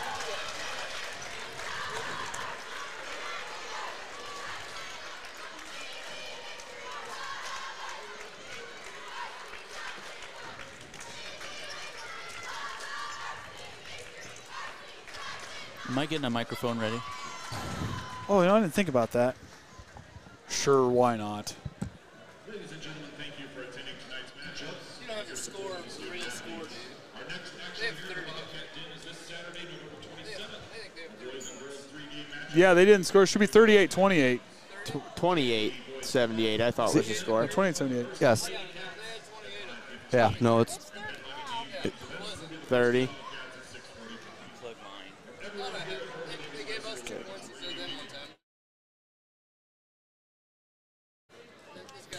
all right. There's got the free throws up, 8 of 14. Trojans shot 57% and 25% for Oregon Davis. 2-pointers, 42%, 22% for Oregon Davis, and 2-pointers, those 23 of 33, 70%, 8 of 29, 28% for Oregon Davis. Taylor led the way there with 13 points. Fisher and Cease each with 7, and Danford with 3. For the Trojans, Oviedo there with all those threes he knocked down, got 20 points. Yates started running in behind him, got 19. Graham and Shively each with 9. Large with 7. McKinney and Briles each with 4. Westifer, Workman, and Johnson all with 2. So with that, we're getting set up here. Try to get an interview with the coach after this.